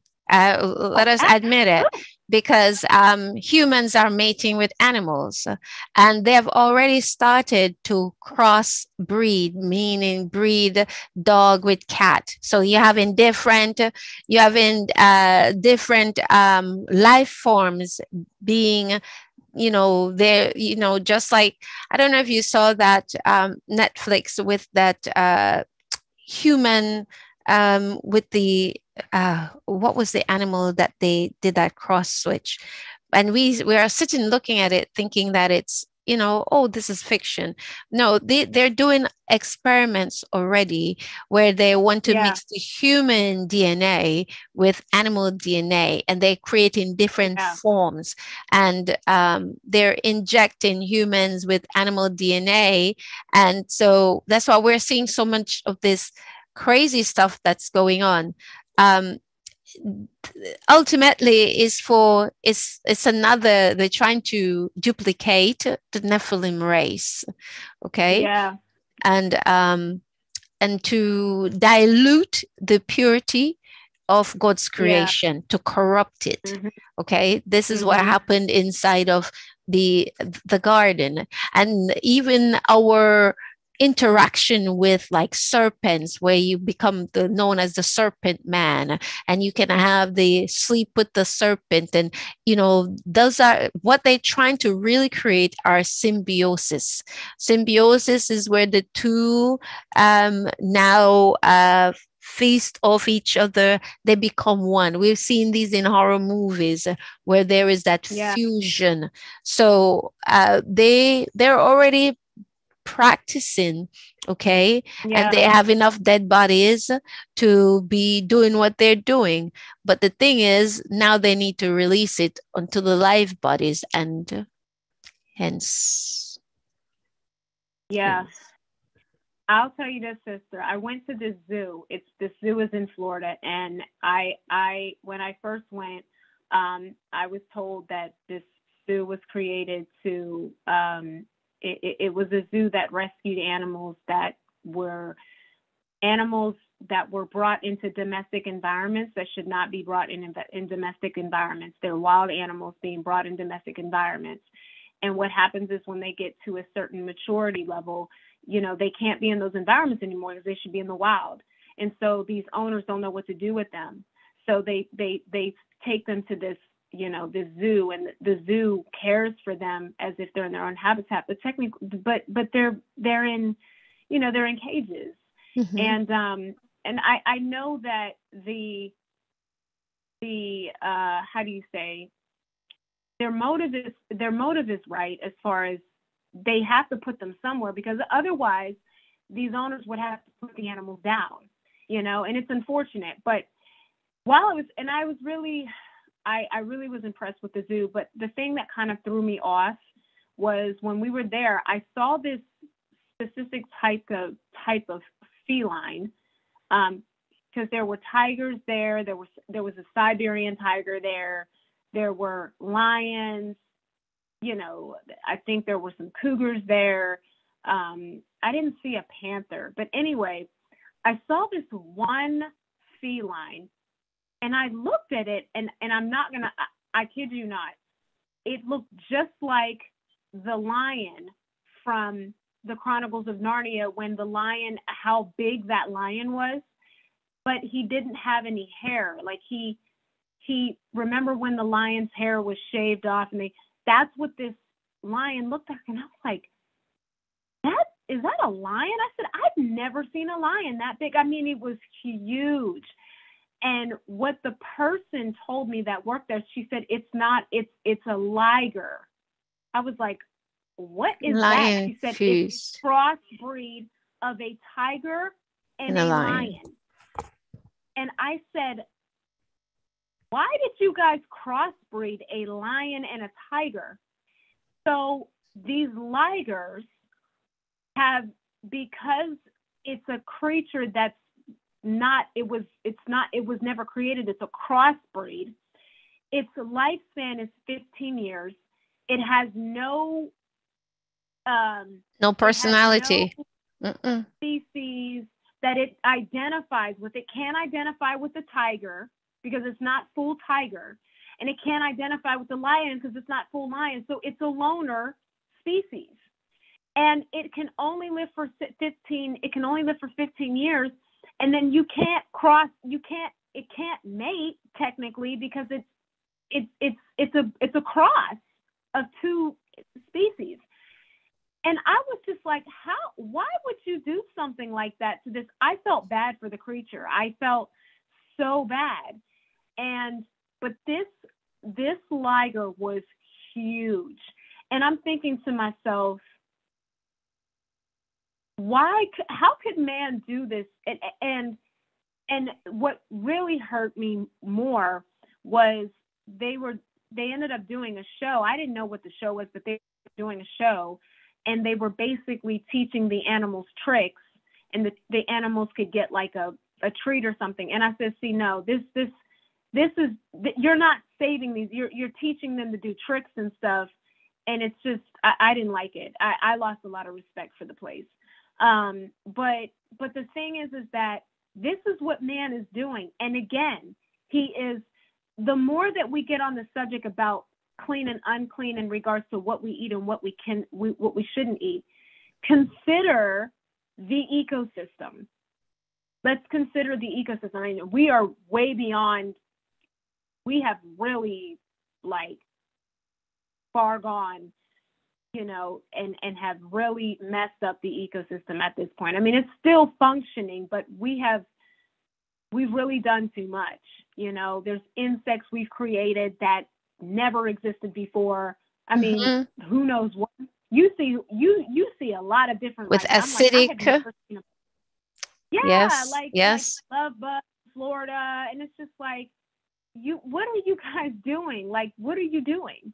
And so, the thing is that, again, even with insects, like, yes, God deems there's certain things that have been deemed as clean and unclean. Honestly, when it comes to the insects, I deem them as all unclean because I won't eat them. But again, it's just like, we have to respect the purposes, they have divine purposes because they were divinely created. And we have to respect the purposes of these animals and these birds and these sea creatures and these insects, because if God made them, they have purpose. They serve a purpose in our ecosystem so that we are all, in a sense, in harmony with one another. And I've gotten to the point, since I might be going far with this, but I've gotten to the point where even when it comes to certain, like, I'm not a big insect person, but when I see an insect in my house, I'm like, I try to save the insect and just get it outside versus quick to we're quick to smash the insect or whatever. But I mean, like I said, that might be a little bit, for other people, that might be a little bit, outrageous, but I've just grown a lot more considerate of life when it comes to even everything. And it's just like, Lord, I want to be respectful and mindful of, more respectful and more mindful of everything that you created, because of the fact that if you created it for a purpose. Just like, how would we feel, guys, if God created us for a purpose and here comes man and he does it. Here comes man and he's like, you know what? Jennifer is human. I want to crossbreed her with, I want to crossbreed her with a dolphin. You're taking the purpose away, not just from me, but from that dolphin for your own pleasure. And it's just, and that in a sense is an abomination. It's a filth. It's a filth to God, because it's just like, you're going against what I have created. You're going against that. And so, sister, in a sense, we have to repent of that. Even when it comes to our diets, we have to repent of that. True. We have to, what I'm seeing here is that we're not satisfied. Man is not satisfied with the intelligent design of what God has created. And so we're trying to dibble dabble. And we say, oh, let's make more colors of this. We started to do it with plants, then we went to doing it with different breeds of animals. And as you can see, what we created, they came with different characteristics, aggressiveness. They are not the original creation. So they themselves don't have no purpose. They're lost animals, lost beings, for lack of a better word, that's in a world that they don't belong. They were just given presence by man's dibble dabble. And so now they come, just like some of these lizards that they're doing, they're eating up everything. The other day I saw this lizard that came out of nowhere and went to eat this bee. Mankind, we have, as I've spoken many times, we've become consumers. Look at, even as we learned while we're doing Leviticus, the honey. The honey is made by the honeybee and is supposed to be food for the honeybee. And who does it become food for? We now go in and we take out the entire honeycomb. We leave nothing back for the bee. So the bee is constantly enslaved trying to make honey to feed himself, while we go and we rob the honeycomb. I just look at it and I said, God has to have mercy on us, because we think, and we come in the name that we are trying to do good. We're trying to help. Right. And what we've done is that we've created more of a mess. We've damaged more, and then when we do these inventions, we can't control. Look at all these viruses. We've gone from one SARS-CoV to how many? Now we're up to number 19, right? And how many of these bacteria and viruses, and these viruses actually, because bacteria they are short-lived, viruses are much more long-lived, and there's very few things that you can do with a virus. Like even the flu virus, they say go sit home, let it run its course, and its course running all the way through your body, and it come out of your nostrils, come out of your throat, come out of your anus, is coming out of everywhere. That's viruses flowing through your body. We are creating these things, and they're jumping, and they cross jumping into different what do you call genealogies, lack of a better word. The word will come to me. So we become even more confused, because while it is cold over here, when it jumps into human species, different species, thank you, Holy Spirit, jumps into another species, then it morphs, because it's not the incubation becomes different. Incubation means the time within the host of that body when it becomes known, and in this presence where it's able to infiltrate into your bloodstream, into the different organs, right? And in a human, the defense mechanism is different from the defense mechanism in an animal. And I'm not a doctor and I'm not a scientist. Okay, for anybody let me be there, let me just state it right now. I'm just speaking biology from what I learned in school. Okay, so now we have all these recreations. We weren't content in just making graftings of fruits and different plant products. Now we have grafting different species, bat species with human species, with monkey species, with swine species. I mean, come on, you know, the swine species is now in the jello, right? And we become so dependent on the swine species for lard and you know, for what they call it, the viscosity for they use it as a coagulant in a lot of mixtures, even in medicines. Yes, pork is in it, okay, as a binding product. There's so much dependency, and you see, it takes us back to why in the beginning, right? Even after the fall of man, where we were still confined.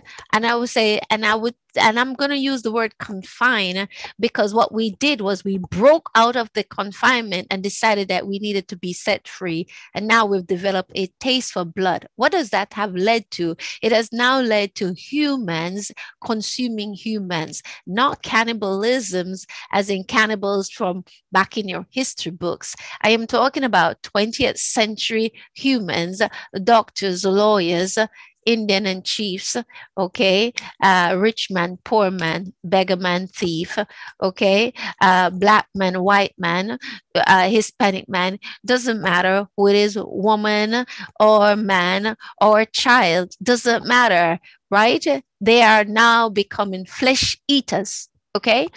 Eaters of flesh and drinkers of blood. They went from drinking chicken blood and eating chicken meat to now eating human meat and drinking human blood. And they say it makes them young. And they go after virgin blood, virgin flesh, young flesh, children. That is what we have created. We are turning into the same things, these Nephilims, and we're mating with demons. Okay? We're mating. It's been happening before. This is something that I know of very well from our own testimony. Okay? And so it's become even more pronounced now. Okay, incubus and succubus been around, but they're mainstream. You're seeing it on music videos.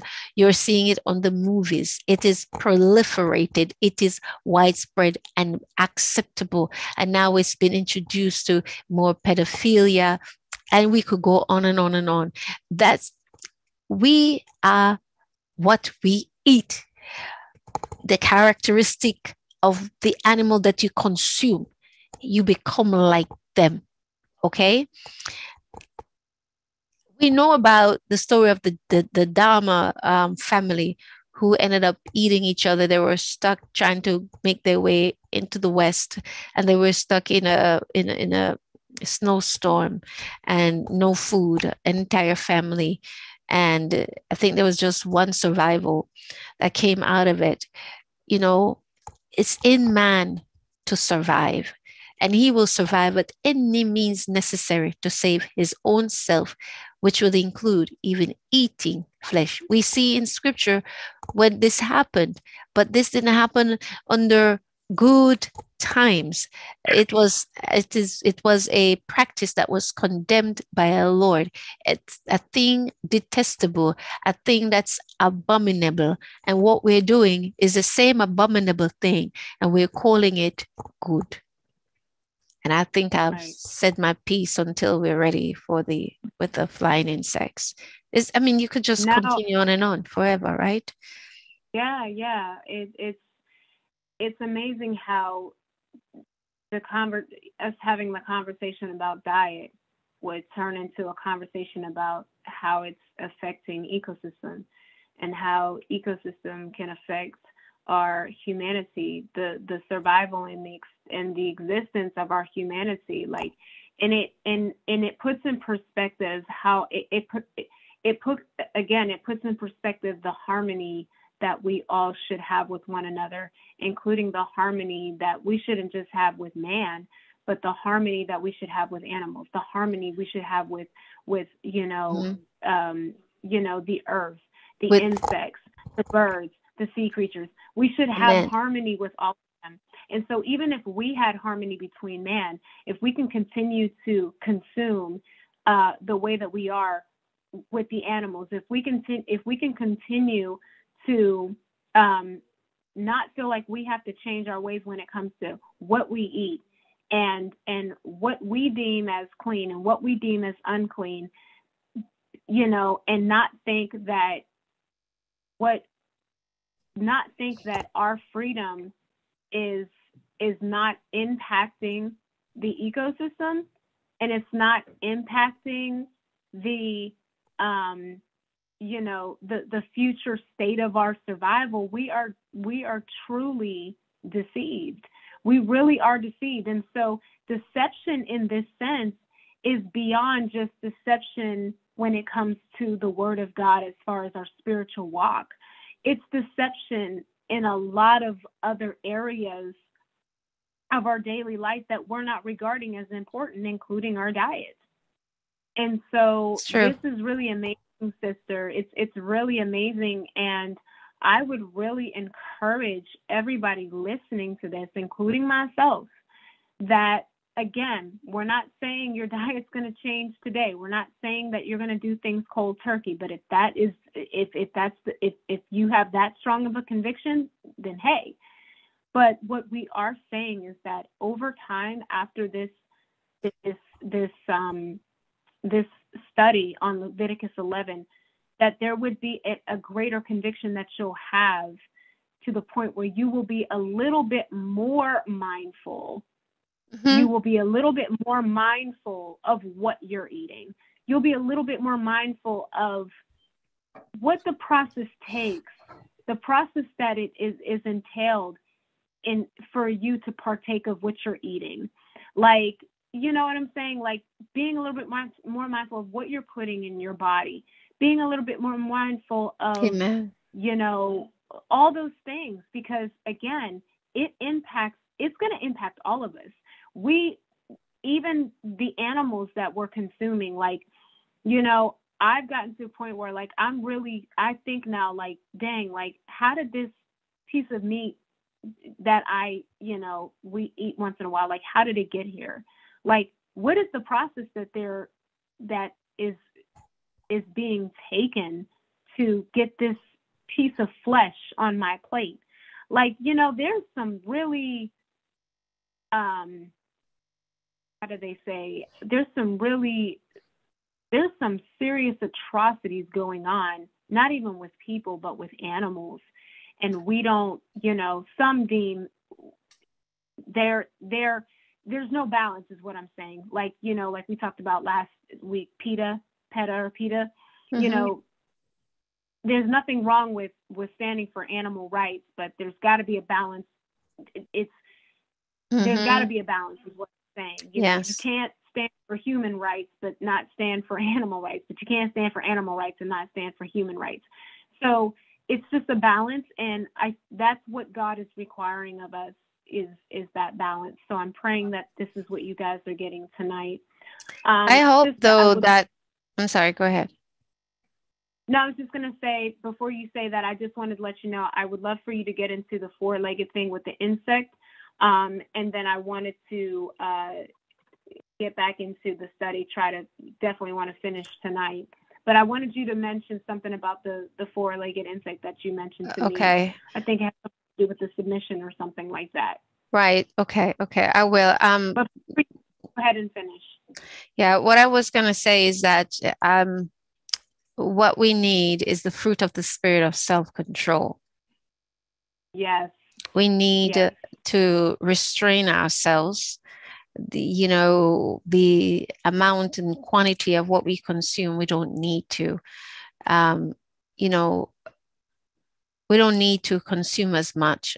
And I think that we need to like take a back stand and just really do a self internal self-reflection, introspective reflection of your own self, and say, okay, Lord, this is where I am. This is who I am now. What, based on what I eat, what am I like? Maybe some of your anger issues is because of the stuff that you're eating that just cause you to flare up. High salt content, frustrations, your fears, stuff. See, you have to, we have to get to that place where we don't try to be God. When God created anything, it created it with a purpose. It had a design, and we need to start trusting God with his design and not try to be one up on God, to compete with God, to say, okay, yes, but my system can't. Like I hear people say all the time, well, my system can't handle it. Beer, that stuff is not healthy for our bodies. Okay. But we say our system can. Our system can't handle it. What happened was that each drink numbed a part of your system to deaden it, so that you no longer have that reaction. Okay.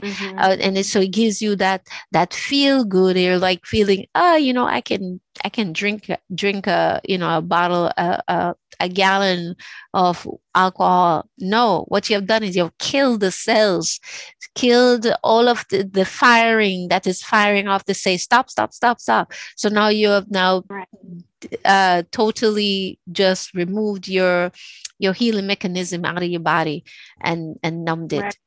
We need to stop that and just allow the Lord to do what he needs to do with us. We are God's people.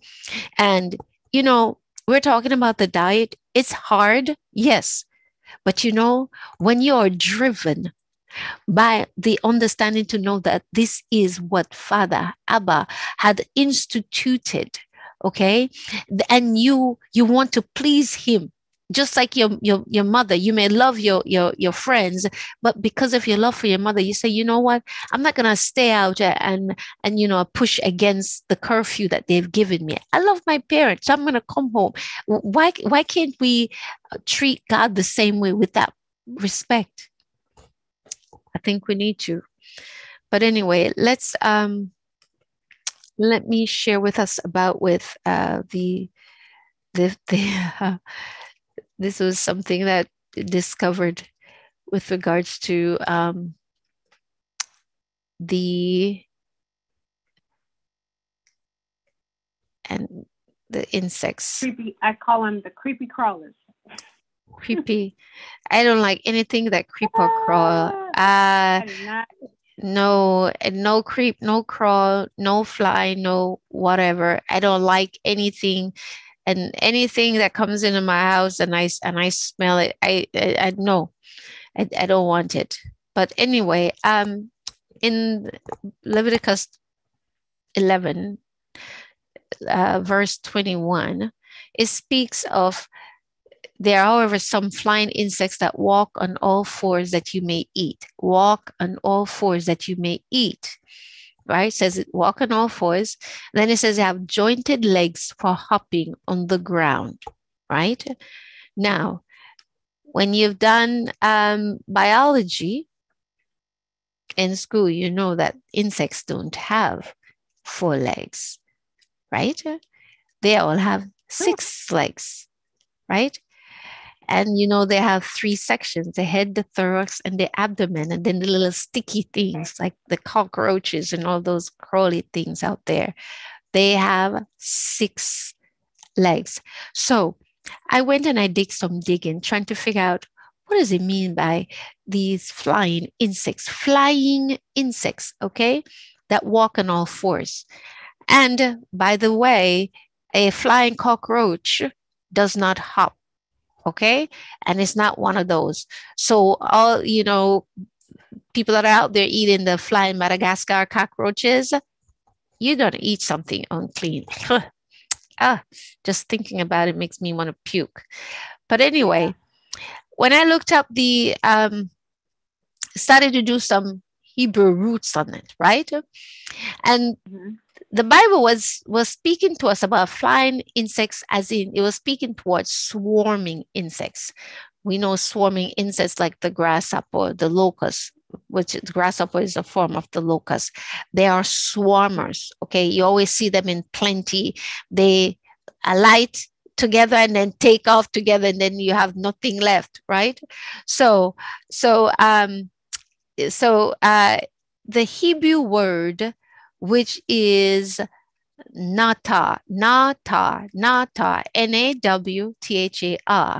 which means to jump, right? It speaks of bugs in their swarming, they come and then they leap. We know flies swarm, but they don't leap, okay? All right, so the 4 now becomes a problem. Where does the 4 come from? The 4 comes from the form. When you go down on all 4s, they say, get down on all 4s. I'm human, right? I only have 2 hands and 2 legs. But when I get down on all 4s like this, you know, when I'm down on the ground, I form a 4 corner. So they on 4s, what they mean is to form this square.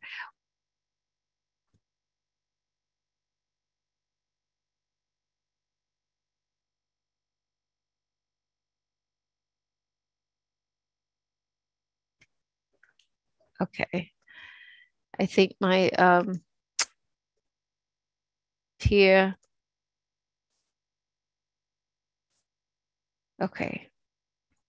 It's back. I had a little problem there with my microphone. Amen. So now I'm in this 4, and in this 4 is a place of submission for me as a human. And the word for that place of submission of that square is called a Rawbah, Rawbah. That's Strong's H7250. That means to go down on the hands and the knees. It's a form of prostration. It's a form of humility. Now, when I started to look at this, I was like, the Lord, he's very, you know, that's why we need to leave the creativity to the Lord. We need to leave designs to the Lord, right?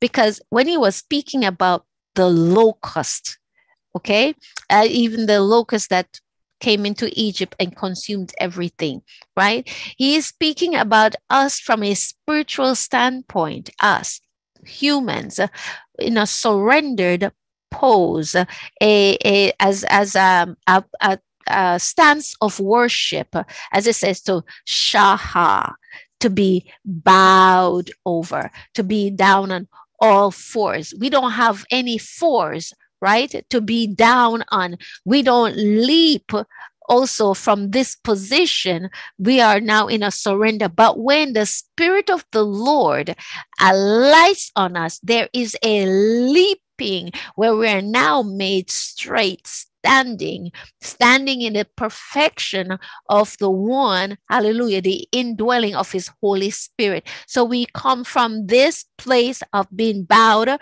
of being surrendered, to now being usable, acceptable by the Lord. And so when the Lord was showing to us about with some certain flying insects, and remember, when we have the indwelling of the Holy Spirit, we now feel like we can fly, right? As it says in Isaiah 40:31, they that wait upon the Lord shall renew, right? They shall mount up with wings. Mount. Now you can mount up with wings like the eagle. They shall walk and not be faint. They shall run and not be weary.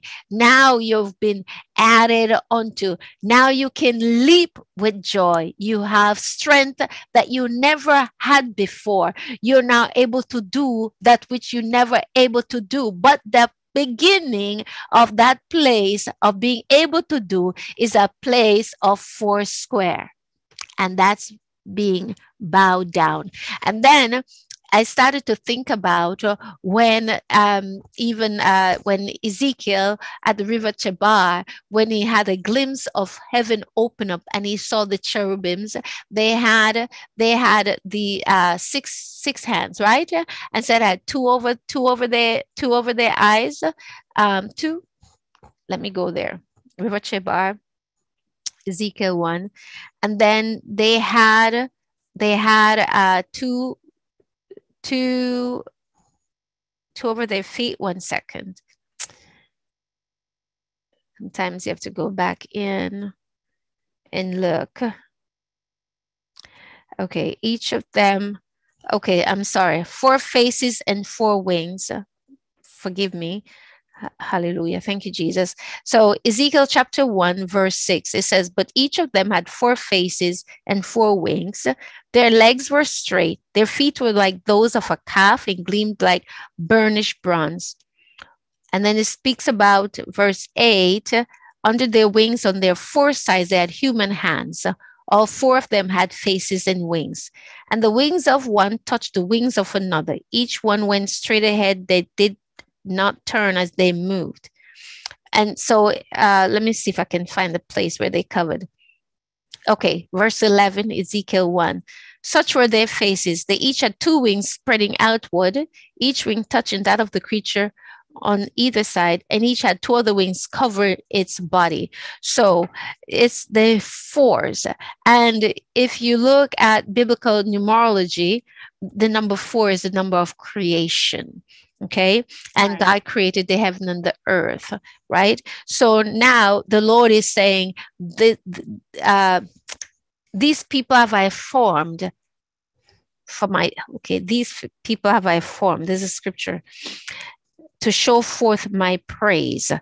These people have I formed for myself. These people have I created for myself. These people have I've given my breath for myself so that they will be able to shaha with me. They will be able to have worship with me. They will be prostrated people before me. So we are represented in this case. In this case, we are represented as the locust. Right. I'm trying to see if I can find this. Okay, Isaiah 43:21. The people have I formed for myself. They shall show forth my praise. The NIV version of it said, the people I formed for myself, that they may proclaim my praise. Church, when we look at scripture, there is a sealing when we come to Christ, and that's a sealing by the Holy Spirit. Okay, the first gift to receive, the gift of the Holy Spirit. The Holy Spirit comes in and he starts to live. It brings conviction, and then we receive the power, the fire of the Holy Spirit, fire of the Holy Ghost. So none of us should be without that conscience right now. If you are a man or woman, a child, or son or daughter of the Most High God, right now you have the Holy Spirit on the inside, which is the sealing of you. And so by the sealing, you should understand that his job is to bring to us truth. And there is no way that we are supposed to accept the meat and drink from another's cup when we have the meat of the word, the truth of the word, and we have, even in scripture, the semblance, the resemblance of what God is representing to say to us, you are my people. A swarm is a gathering, a grouping, and they all function together. When a locust swarms, they come and they attack the very same plant or whatever it is, and then they all consume and then they alight off. This is how we are supposed to be, a swarm against the kingdom of darkness. We're supposed to swarm with light. If you ever seen what we call them peeny wallies back home, I don't know what they call them, the little insects with the light, they look like headlights. When you put them together, we call them Yeah, we call them. What do you call it? I know what you're talking about. Light bugs? I know what you're talking about. Is that light bugs? Lightning? Okay. We call them lightning bugs. Lightning Okay. bugs. So when you put so many of them in a jar, you literally have like your own, flashlight, basically. Yeah. This is what we are supposed to be. We need to get to that place of all fours. We need to be square to the ground. Okay, we need to be on our hands and on our feet, on our hands and our knees. Sorry, hands and our knees. So to be on your knee, that those feet has to be bowed down and be at the same perpendicular to the earth. Okay, the earth, resting our knees on the earth, bow down to say we are now brought low because we are before the presence of one who is greater. We understand that he is creator and that we are his created. We are now creation before the creator God. Bow down to say we are in a place of gratitude, thankfulness. We are in a place of submission. We're in a place of humility. We're in a place of surrender. And we are waiting for him to stretch out his staff to say, rise up. That rising up, the Holy Spirit within begins to stir within us. And we now be set on fire. And we now want to leap with joy. When we leap with joy, we now, we are now becoming the microphone of God to proclaim his name in the earth. And we leap from building to job, to church, to wherever, to the community, to the street, to nations, to tell them. And what we bring in is that we bring in light to consume darkness. We bring in truth to destroy lies, right? To tear down demonic strongholds, generational strongholds, and to now set people free. Amen. Amen. And in other nations, yes, they love locusts. Okay, they have curry locusts, and I was looking. I was like, "What? Curry locusts? Yes, they got curry locusts. Yes, and they got barbecue locusts. Yes, and but the funny thing is that they take the wings off.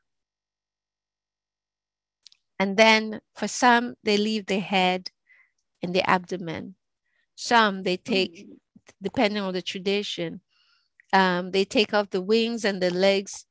And another tradition, I think they take their head off and they just leave the wings and the rest of it. And I'm sitting going like, can I get that hungry enough that I would do that? I don't know.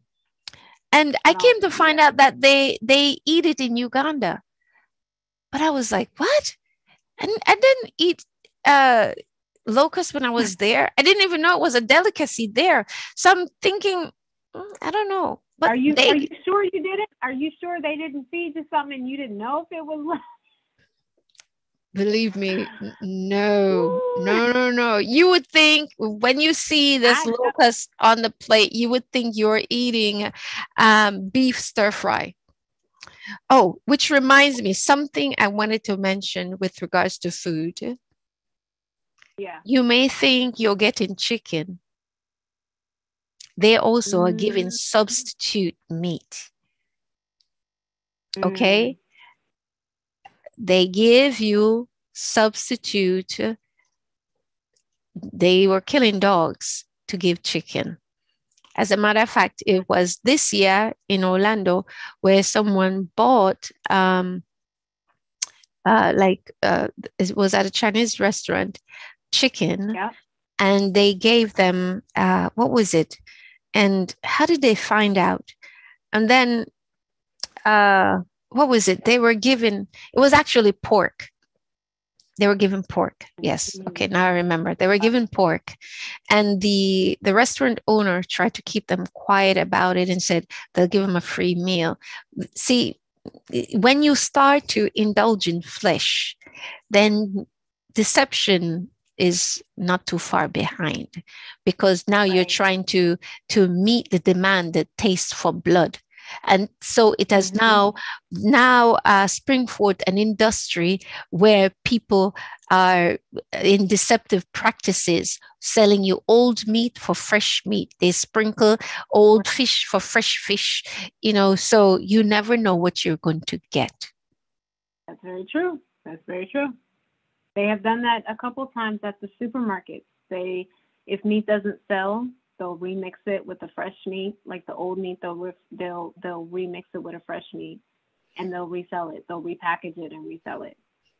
And it's okay because it's within a certain window, and they put coloring on there, and it's okay until the FDA happens to walk in one day and say, "Wait, this is beyond the standard expected." Now, why would you have old meat that it's okay for me to receive that meat when it's 3 weeks old?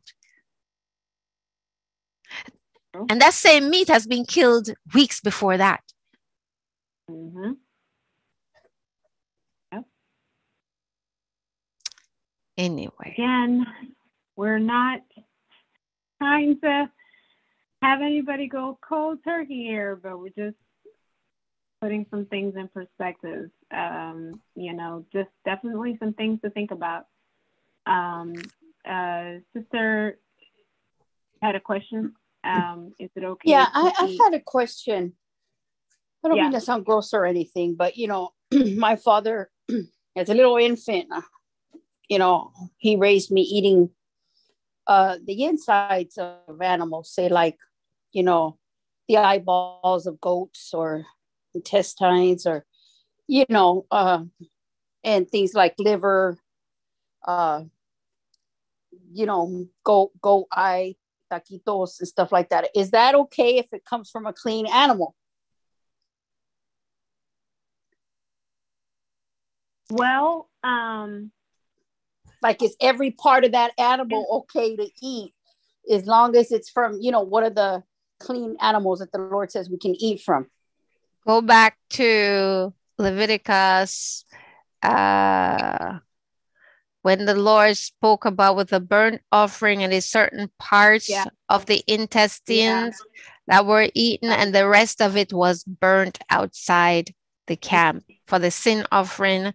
And on the burnt offering, everything was burnt. But remember, the priest only got to eat from the sin offering and the free will offering. So I think that was in Leviticus. Hold on. Here it is. I believe it was 8. It was 7 or 8.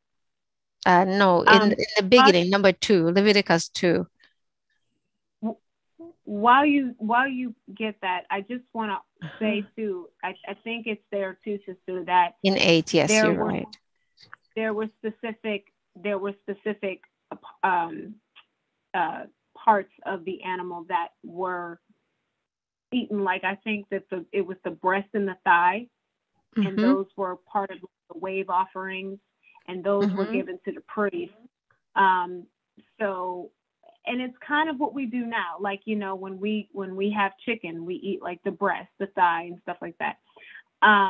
Now, in regards to the intestines, I personally, I wouldn't say in here, I mean, sister's going to read it, but it's not to say that it is or isn't in there to not eat intestines. But if you think about it, what is the purpose of the intestines? And like the intestine, I haven't eaten intestine in years because I know that's, it grossed me out, once I was saved and everything. And then the thought hit you, like, they poop through that, you know what I mean?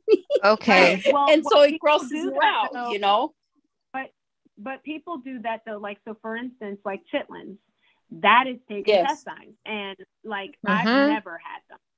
Never, ever had them. What about liver, sisters? What about liver? Hold on. I'm getting there right now. Okay. In Leviticus chapter 3, where he talks about the sin offering, okay, the fellowship offering, right? So the fellowship offering, it says here in Leviticus chapter 3, verse, I just passed it again. Okay, from the fellowship offering, it said, okay, hold on. You don't get to eat that part. Those parts are burnt. Hold on. I just looked at it. Just looked at it and slipped my mind. Hold on. Keep talking. Keep talking. Okay. All right. So here now, Leviticus chapter 3. All right. It says, if it's a lamb from the flock or goat or whatever. Okay. So it says, from the fellowship offering, verse 9, you are to bring a food offering to the Lord. It's fat. The entire fat tail cut off close to the backbone. People love to eat the tail of the animal.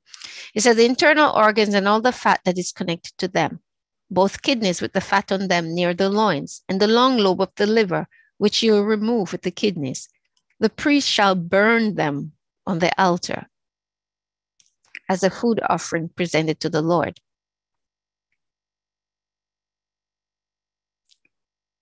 You're silent. So that's a no-no. If it's the goat, it says the internal organs and all the fat that is connected to them. It says both the kidneys with the fat near the loins and the long lobe of the liver, which you'll remove with the kidneys. They are to be burnt. Okay. So and does that also count for say like goat eyeballs? Does that also count for internal organs? Listen, this is from the it says what I just told you was burnt on it, right? So let's look at, was it Leviticus 8 with the priest portion? Sister Jen, right? Leviticus 8 with the priest portion. Just give me 1 second here. Let's answer that. Because it's with the priest portion in Leviticus 8.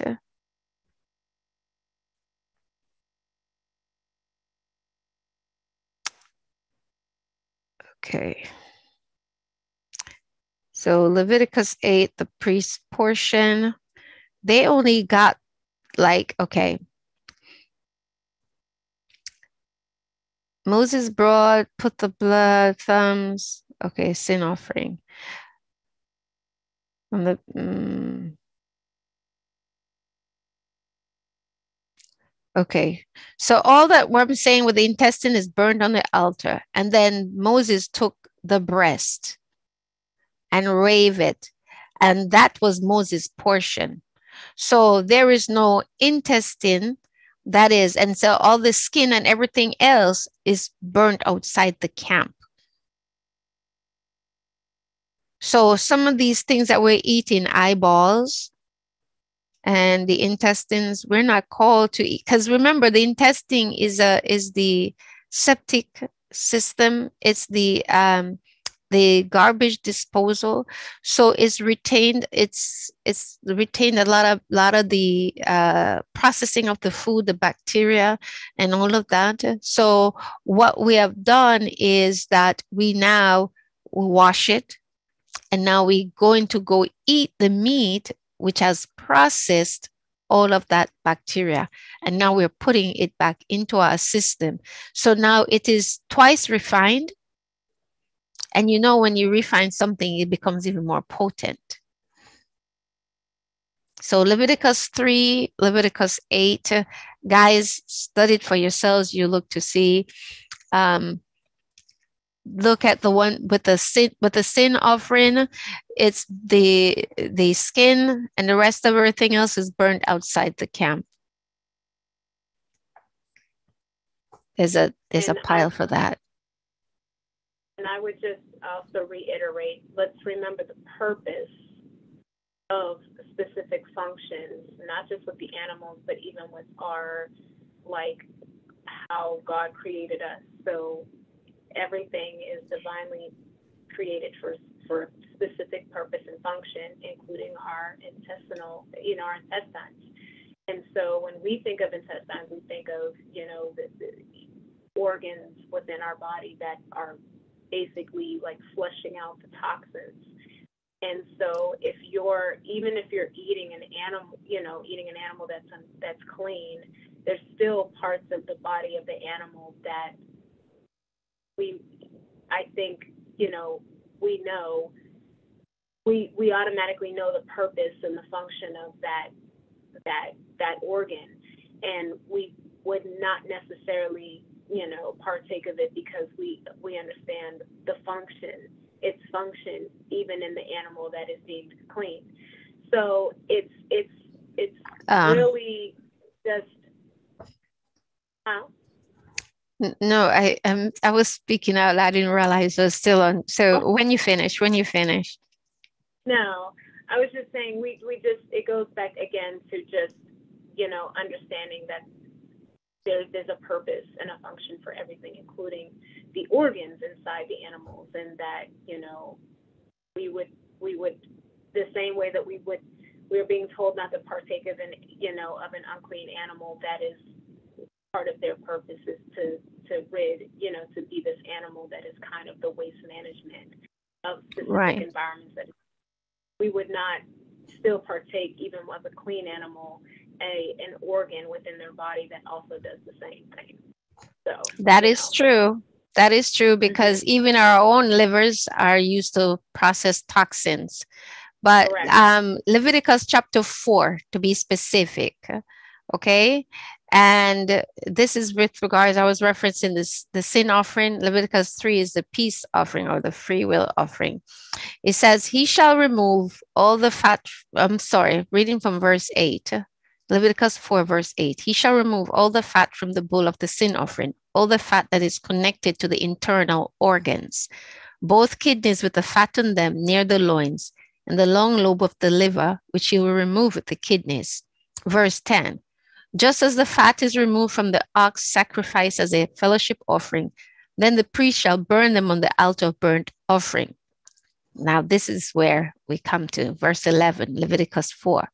But the hide of the bull and all its flesh, as well as the head and legs, the internal organs and the intestines, that is, all the rest of the bull, he must take outside the camp to a place ceremonially clean, where the ashes are thrown, and burn it there in a wood fire on the ash heap. Nobody eats that. Right. So Leviticus chapter 4 tells it. So the rest of it. And again, we encourage you guys to go back and reflect on these studies. Yes, we're here and we're studying, and we're coming to teach and also learn from one another and being sharpened as well by the Holy Spirit. But we still encourage you to go back and study for yourself. We still encourage you to, if you have any questions, go back and listen to the videos that are archived, because, there's so much but at the same time, there's certain things that people, and I'm not saying this in regards to what Sister Carolina was asking, but there's some things that we tend to we'll ask, and it gets a little deeper, it's deeper as far as just like Sister Carolina, it's a legitimate question, well, can we eat that? It's a clean animal, but can we eat that? There's still parts of us that require us, to be logical in a sense, and I don't mean that in a bad way. What I mean is that there's certain things that even if it's deemed unclean, we know kind of subconsciously, hey, this is not probably something that I should eat. You know what I mean? This is not probably something that I should partake of and deem or refer as food. So, it's like, just prime example, just as an example, like the hooves of an animal, the hooves is the area of the animal that's like the foot or the hand, but it's constantly on the ground. And so it could be stepping on manure, it could be stepping on this, it could be stepping on that. So you wouldn't necessarily you wouldn't partake of the hoof I would say, when you're, you know, if you're going to eat a clean animal. Some things are pretty, like, you know, self-explanatory, like, you know, so I would just say that go back and study and you know, but still, let's be mindful that we are very intelligent beings, and, you know, certain things just would make sense and just wouldn't make sense if that, you know, if you understand where I'm coming from. I think. Oh, go ahead. No, go ahead, sister. Go ahead. I was going to say that I think what we have to understand, that when we said yes to the Lord, first of all, we became new creatures, new creations in Him. So our struggles of what to do and how to do and when to do, why to do, where to do, should not be as a struggle as we're struggling now. You know, because we come under different laws and regulations. When I say laws, we're now under kingdom mindedness, our thoughts, kingdom mindedness. So we you know, we realize that our families are doing human sacrifice. We stop. You know, it's just the food part is such an issue for us, because even in my country, you know, you eat the liver of the animal because it's supposed to be full of iron, and they give it to pregnant people, iron, and they tell you that you get the most iron from the animal rather than eating spinach. That's what they try to say to you. So I think it's all based on, if we really seriously bring it before the Lord and just ask Him, what is it I am to do? Because we began this not to convince anyone, you know, even though I think that there are a lot of things that are very plain, but I see where we may get a little bit disturbed because it's stuff that we're used to. But remember that we are not, we should be allowing ourselves to walk away from what we consider used to, and, you know, be ready to live that set apart life. You know, the more and more I am looking at this issue with food, I can now see why the Lord gave us plants in the first place. Look at the confusion it has created, that we're now asking, okay, should we eat the tail? Should we eat the head? Should we eat the eye? Should we eat the liver? Should we eat the kidneys? You know, and we have some reasons to why we can eat it. I mean, pig trotters is the pig feet, and people eat the pig foot. But we learned the other day, the pig foot has a septic disposal to express pus out of his bodies, but we're eating it, you know, and it's supposed to be a delicacy, right? We have pickled pig feet, right? We have cow foot, right? It's a delicacy in my country. You eat the skin portion, which we're told in scripture, burn it. So what do I do? God, man, gotta make a choice. Gotta make a choice. And of course, when you're always going this way, it's going to be hard, but His Holy Spirit will bring you back. I tell you this, you know, I challenge us. I'm not saying don't eat meat, but I challenge you to reduce your meat intake and watch your system, how it processes and cleanses, that you won't have that congestion on the inside, that lethargy, that hunger desire, like you're led by your belly. You will see a difference. I tell you this because I know this to be true.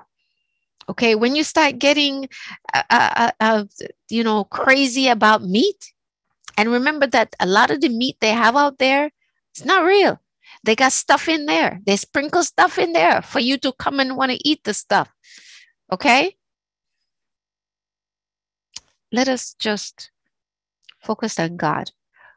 By the Holy Spirit, the revelation of the word, you will do what is right for you. Amen.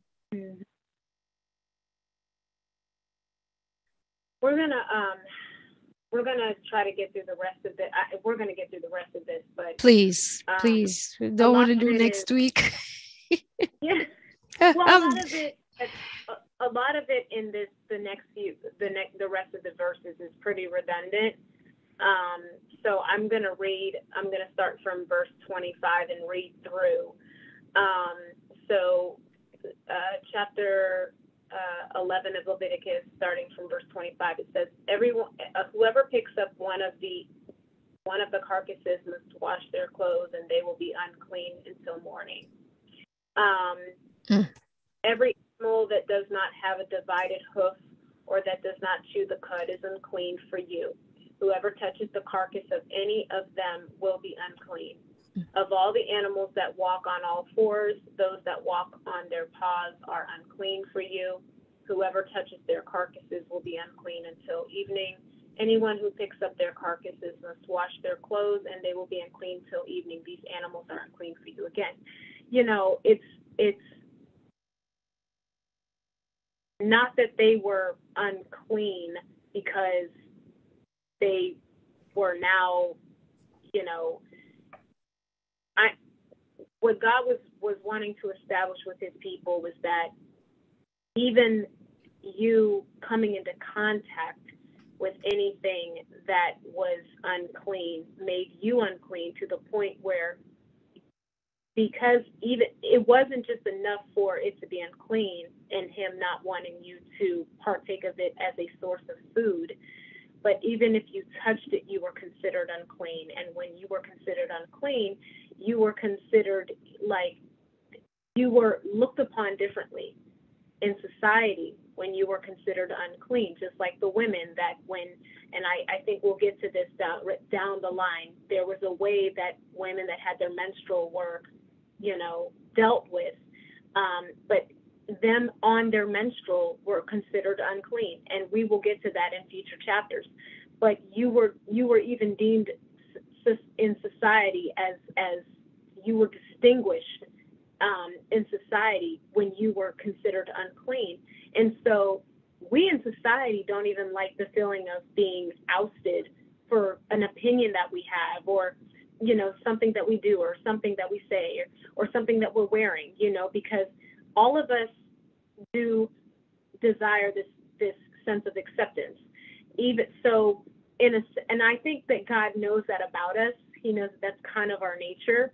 And so even the thought of being unclean was like, I don't even want to be deemed as unclean, even in society.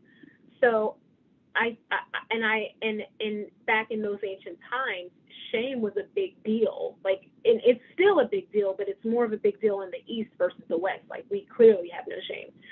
But the thing is that shame was a big deal. So you did not want to bear shame, and you could bear shame just from being deemed unclean. So for them, having that, having a clean status in a sense was honorable. So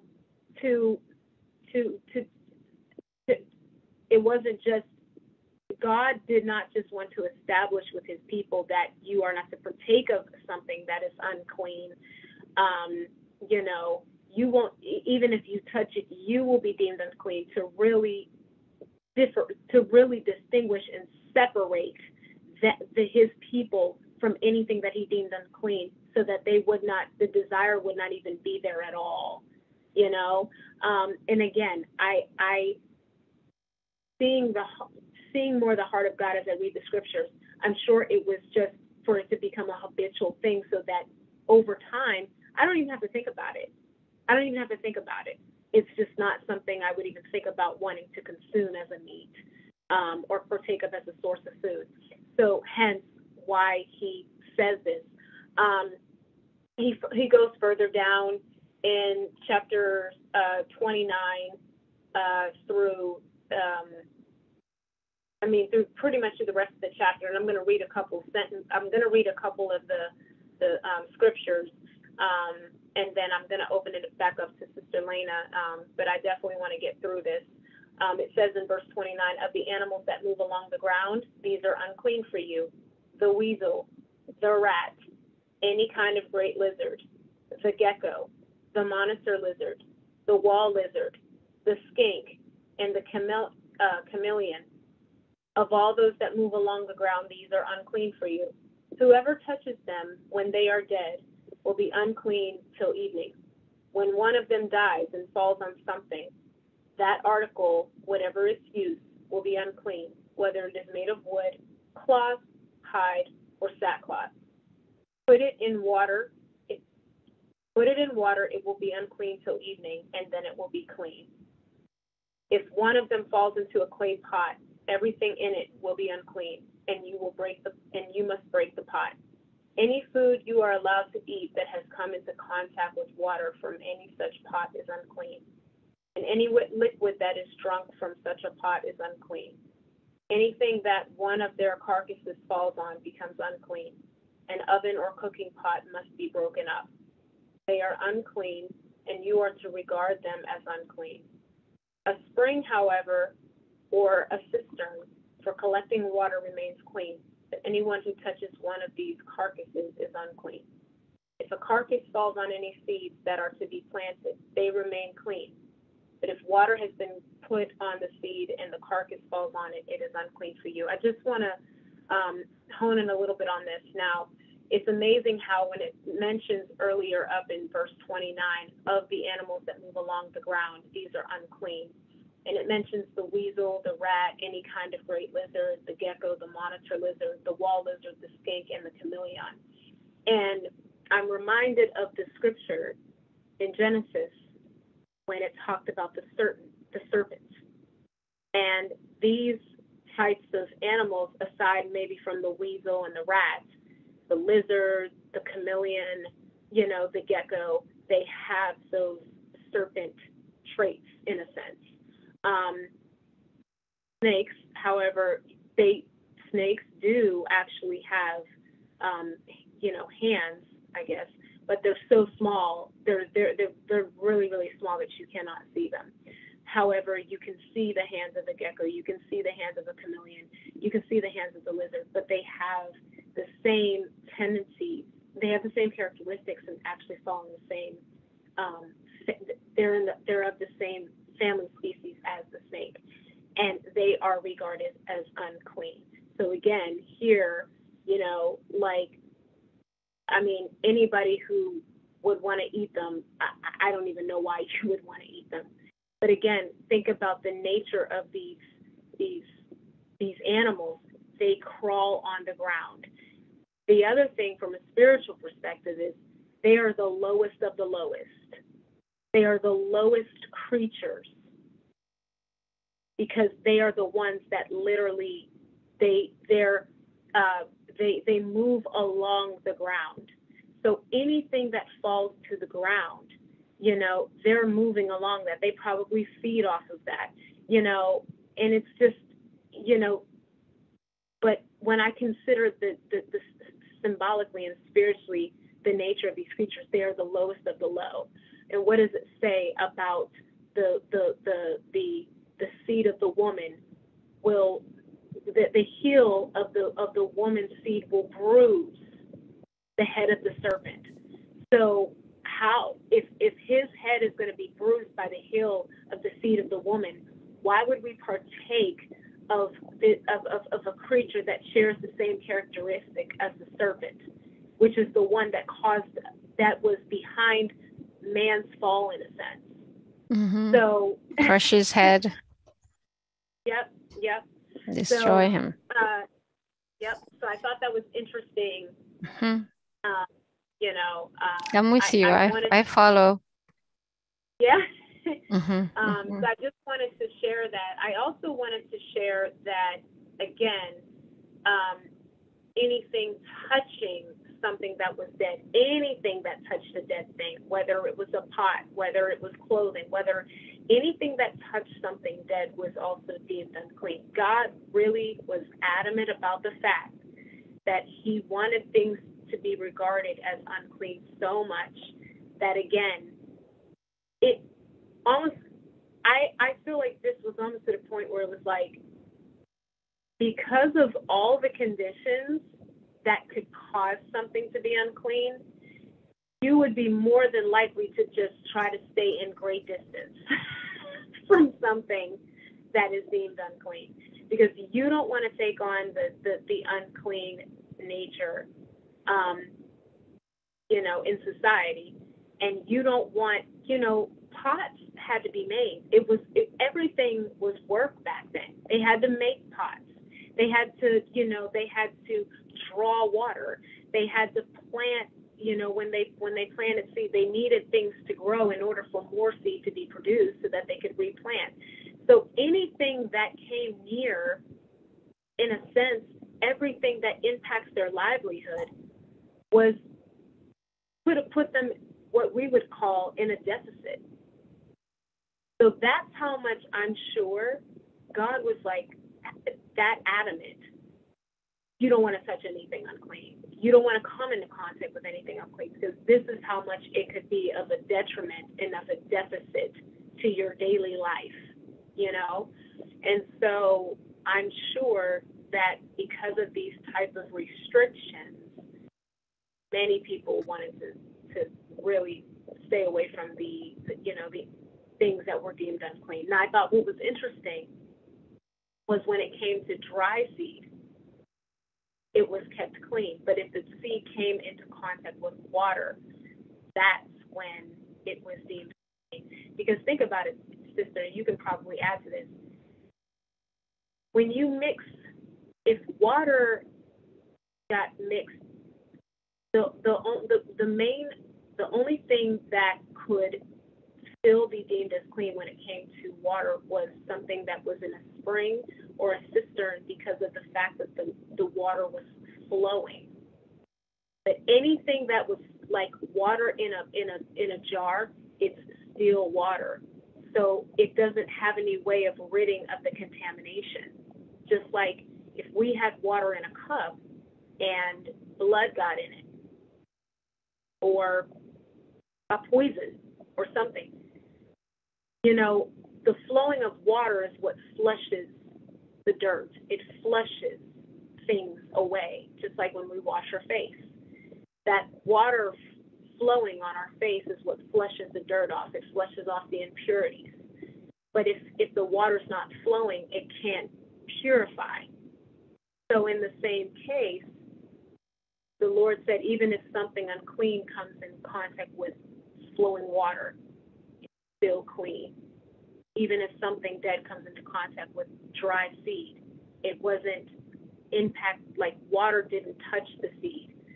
And that water, once that water comes out of a pot or a cistern, it's also considered a still water, So it can contaminate that seed. So I thought that was really interesting, that even though something unclean came into contact with flowing water, that it still remained clean. And it reminded me of the flow of, I could go somewhere else with that, but I just thought that was amazing. The beauty of flowing water as something that purifies. It can never lose its ability to purify, because it's constantly flowing.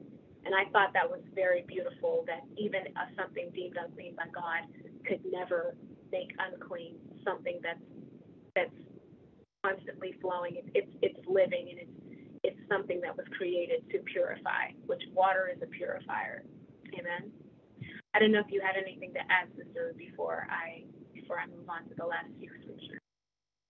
Okay. I wanted to point something out here, that if we notice that the Lord doesn't want us to touch anything dead.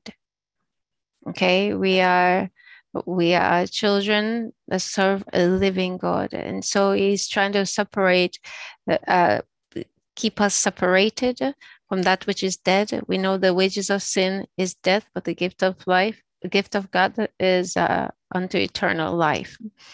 We also notice here that to make it clean, you have to wash. Wash meaning by water. We are made clean by the washing of the word. Is the word that cleanses us, the truth of the word that we receive when we said yes, sets us free from sin and the wage of sin. Also, when I'm looking at the clay pot and having it broken, it reminds me of in Jeremiah 18, when Jeremiah went down to the potter's house, and the clay that was on the potter's wheel, what it was formed was not the perfect shape and form. So the Lord, it was marred, it said. So the Lord destroyed it and began to form something that was what he desired. So I see that as in when we come in contact, as righteous saints of God, people that believe in the Lord, you have been saved and Holy Ghost sanctified, and you come in contact to do something that is sinful, your foundation has to be restarted again. Amen.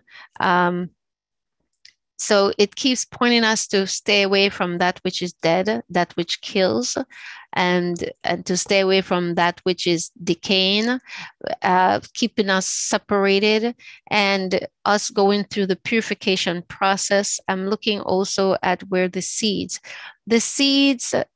dry seeds that hadn't been planted yet and remain clean. Why? Because the water hasn't reached them, which would cause them to open up. So they have not been able to be contaminated. The ones where the seed has touched the water, where they begin to blossom, and the carcass falls on it, becomes unclean. This is like one that a newborn baby Christian who has the water of the word that they have received, and they're now blossoming, and then somebody comes with maybe something that makes them feel insecure, unwanted, rejected, and just pushes them away. So now they have now been contaminated and are no longer clean. And the Lord is, I think, bottom line of all of this is separation. We are called to be separate. And he's using these dead carcasses of animals, and we could easily be stuck on the animal portion.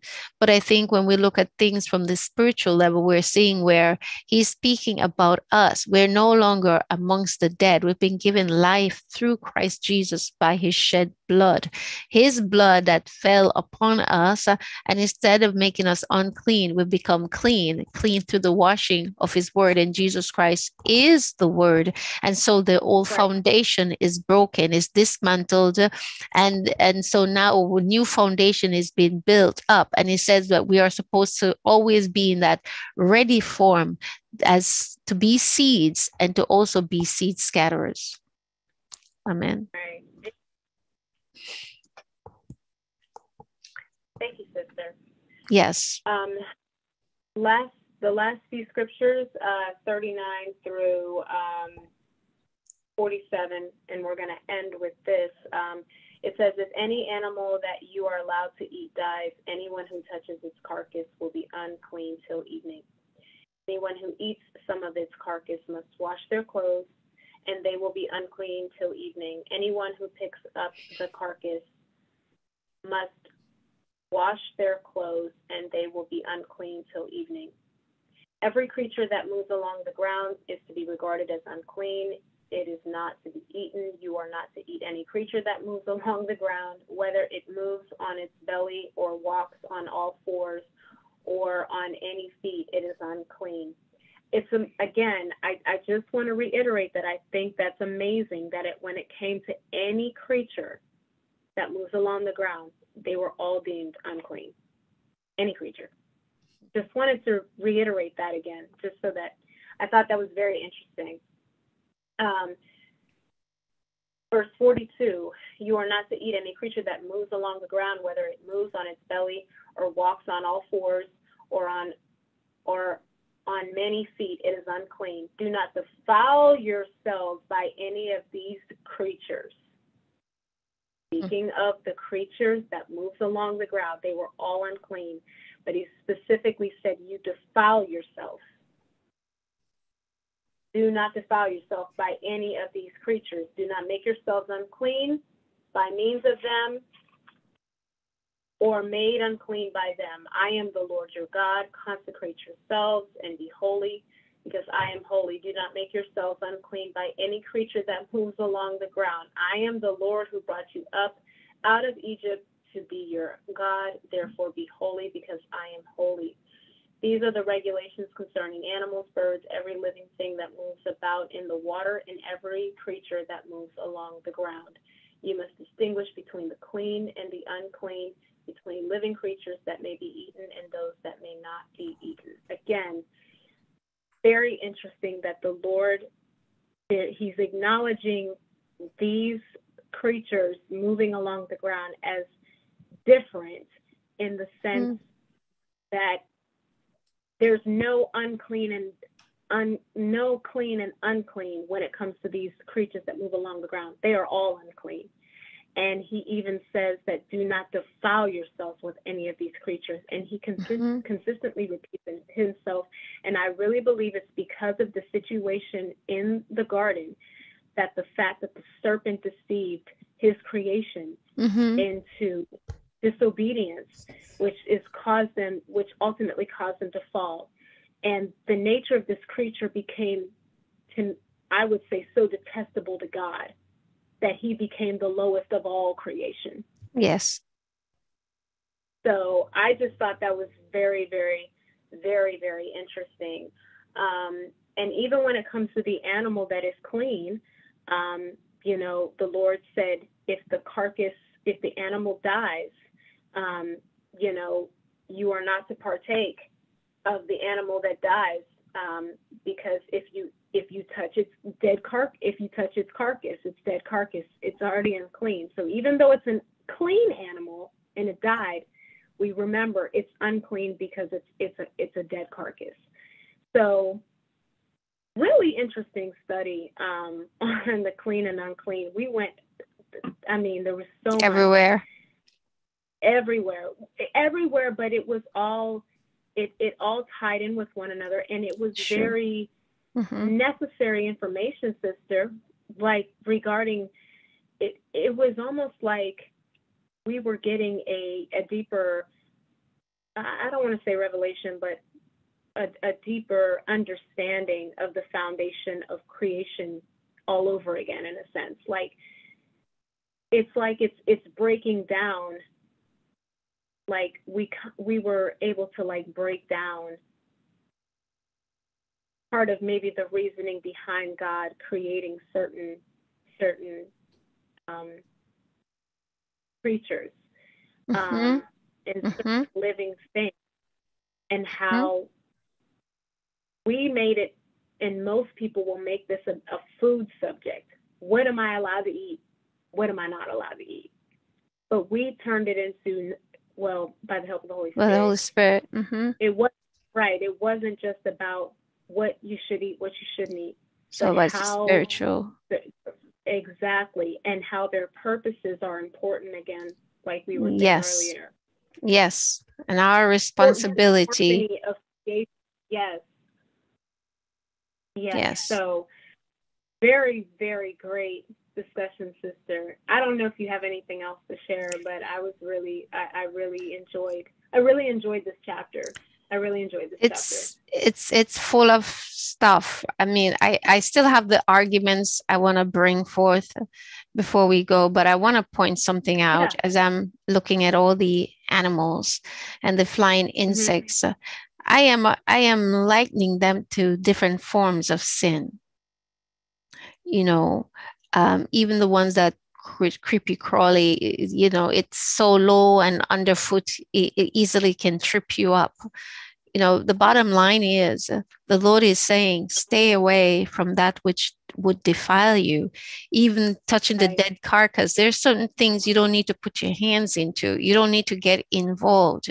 You know, we are called to be clean. The washing of the word makes us clean. And as we go about living our lives, we'll see, you know, we too also have function and purpose.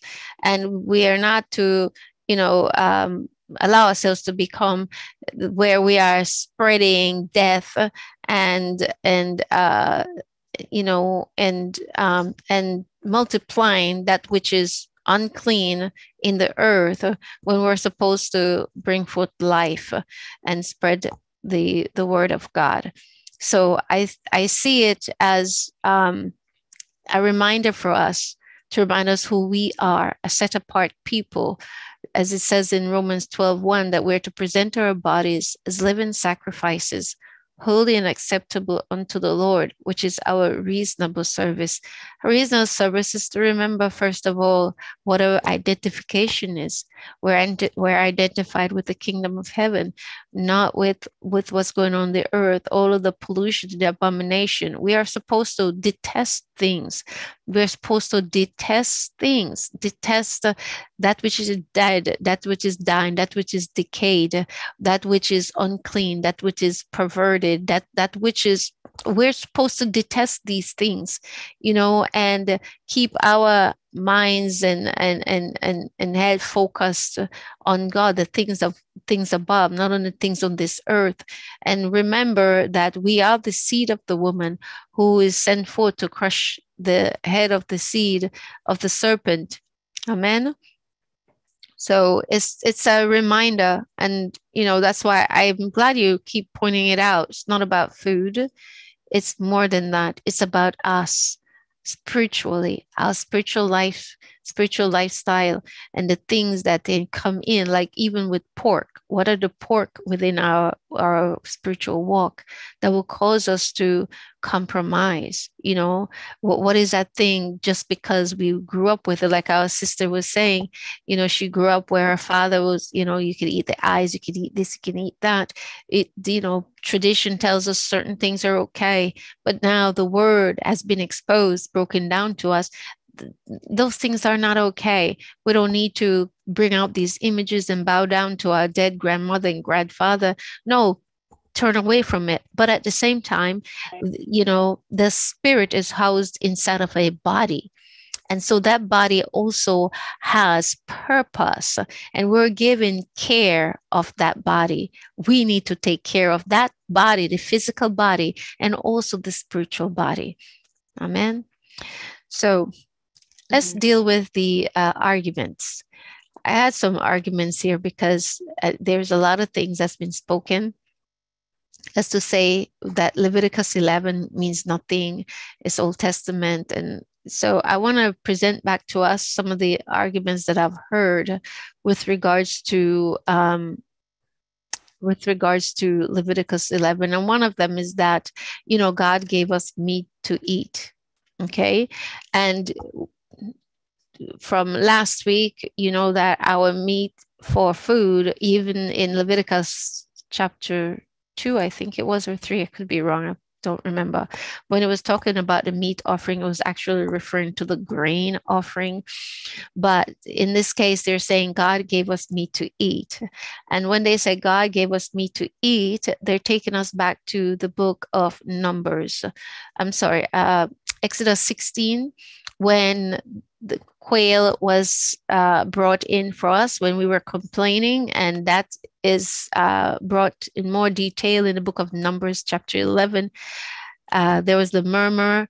The people murmured unto Moses and Aaron that it would have been better if they were back in Egypt when they were sitting before the flesh pots and eating meat. But let me bring us back to Exodus 16 real quickly. Okay, I'm going to read from verse 1 to 13. It says, Exodus 16, 1 to 13. I'm going to be as quick as I can with these arguments, just bringing them forth to give thought.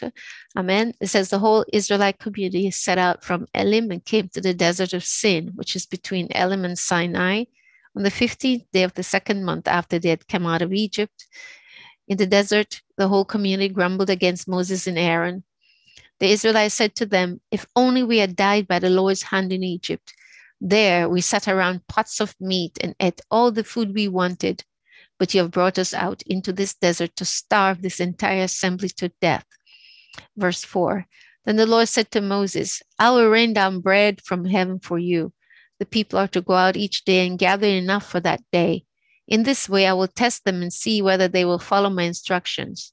On the 6th day, they are to prepare what they bring in, and that is to be twice as much as they gather on the other days." So Moses and Aaron said to all the Israelites, "In the evening, you will know that it was the Lord who brought you out of Egypt. And in the morning, you will see the glory of the Lord because he has heard your grumbling against him. Who are we that you should grumble against us?" Moses also said, "You will know that it was the Lord when he gives you meat to eat in the evening and all the bread you want in the morning, because he has heard your grumbling against him. Who are we? You are not grumbling against us, but against the Lord." Then Moses told Aaron, "Say to the entire Israel community, 'Come before the Lord, for he has heard your grumbling.'" While Aaron was speaking to the whole Israelite community, they looked towards the desert, and there was the glory of the Lord appear in the cloud. The Lord said to Moses, "I have heard the grumbling of the Israelites. Tell them, at twilight you will eat meat, and in the morning you will be filled with bread. Then you will know that I am the Lord your God." That evening, quail came and covered the camp, and in the morning there was a layer of dew around the camp.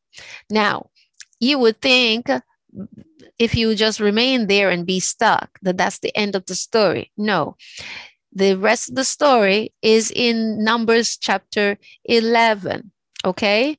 And it begins at verse 4, Numbers 11, verse 4, where it reads, "The rabble with them began to crave other food. And again, the Israelites started wailing and said, 'If only we had meat to eat. We remember the fish we ate in Egypt at no cost. Also the cucumbers, melons, leeks, onions, and garlic. But now we have lost our appetite. We never see anything but this manna.'" That tells you that the Lord started giving them manna, right? Then they wanted something else. The manna was like coriander seed and looked like resin. The people went around gathering it and then ground it in the handmill. It tells you about the preparation. But then it says in verse 10, Moses heard the people of every family wailing at the entrance of their tents. The Lord became exceedingly angry, and Moses was troubled. He asked the Lord, "Why have you brought this trouble on your servant? What have I done to displease you that you put the burden of all these people on me? Did I conceive all these people? Did I give them birth? Why do you tell me to carry them in my arms as a nurse carries an infant to the land you promised on oath to their ancestors? Where can I get meat for all these people? They keep wailing to me, 'Give us meat to eat.'" Okay? And I see this meat as in, we want to do what we want to do. We want to have what we want to have, even though it's no good for us. So here now, if we look at verse, same Numbers 11, and we look at verse 18. Let's start at verse 18. "Tell the people, consecrate yourselves in preparation for tomorrow, when you will eat meat. The Lord heard you when you wailed. 'If only we had meat to eat. We were better off in Egypt.' Now the Lord will give you meat, and you will eat it. You will not eat it for just 1 day or 2 days or 5, 10, or 20 days, but for a whole month, until it comes out of your nostrils, and you loathe it, because you have rejected the Lord who is among you, and have wailed before him, saying, 'Why did we ever leave Egypt?'" The meat they were asking for, the quail that the Lord brought into them, they ate more than they even wanted to eat. They could not prevent themselves because they were just eating it till it came out of their nostrils. That is what sin does. Sin causes us to desire things that is unhealthy for us, not good for us. And sin will cause death, because what happened? People died. This Numbers 11, verse 31 to 35. "Now a wind went out from the Lord and drove quail in from the sea. It scattered them up to 2 cubits deep all around the camp, as far as a day's walk in any direction.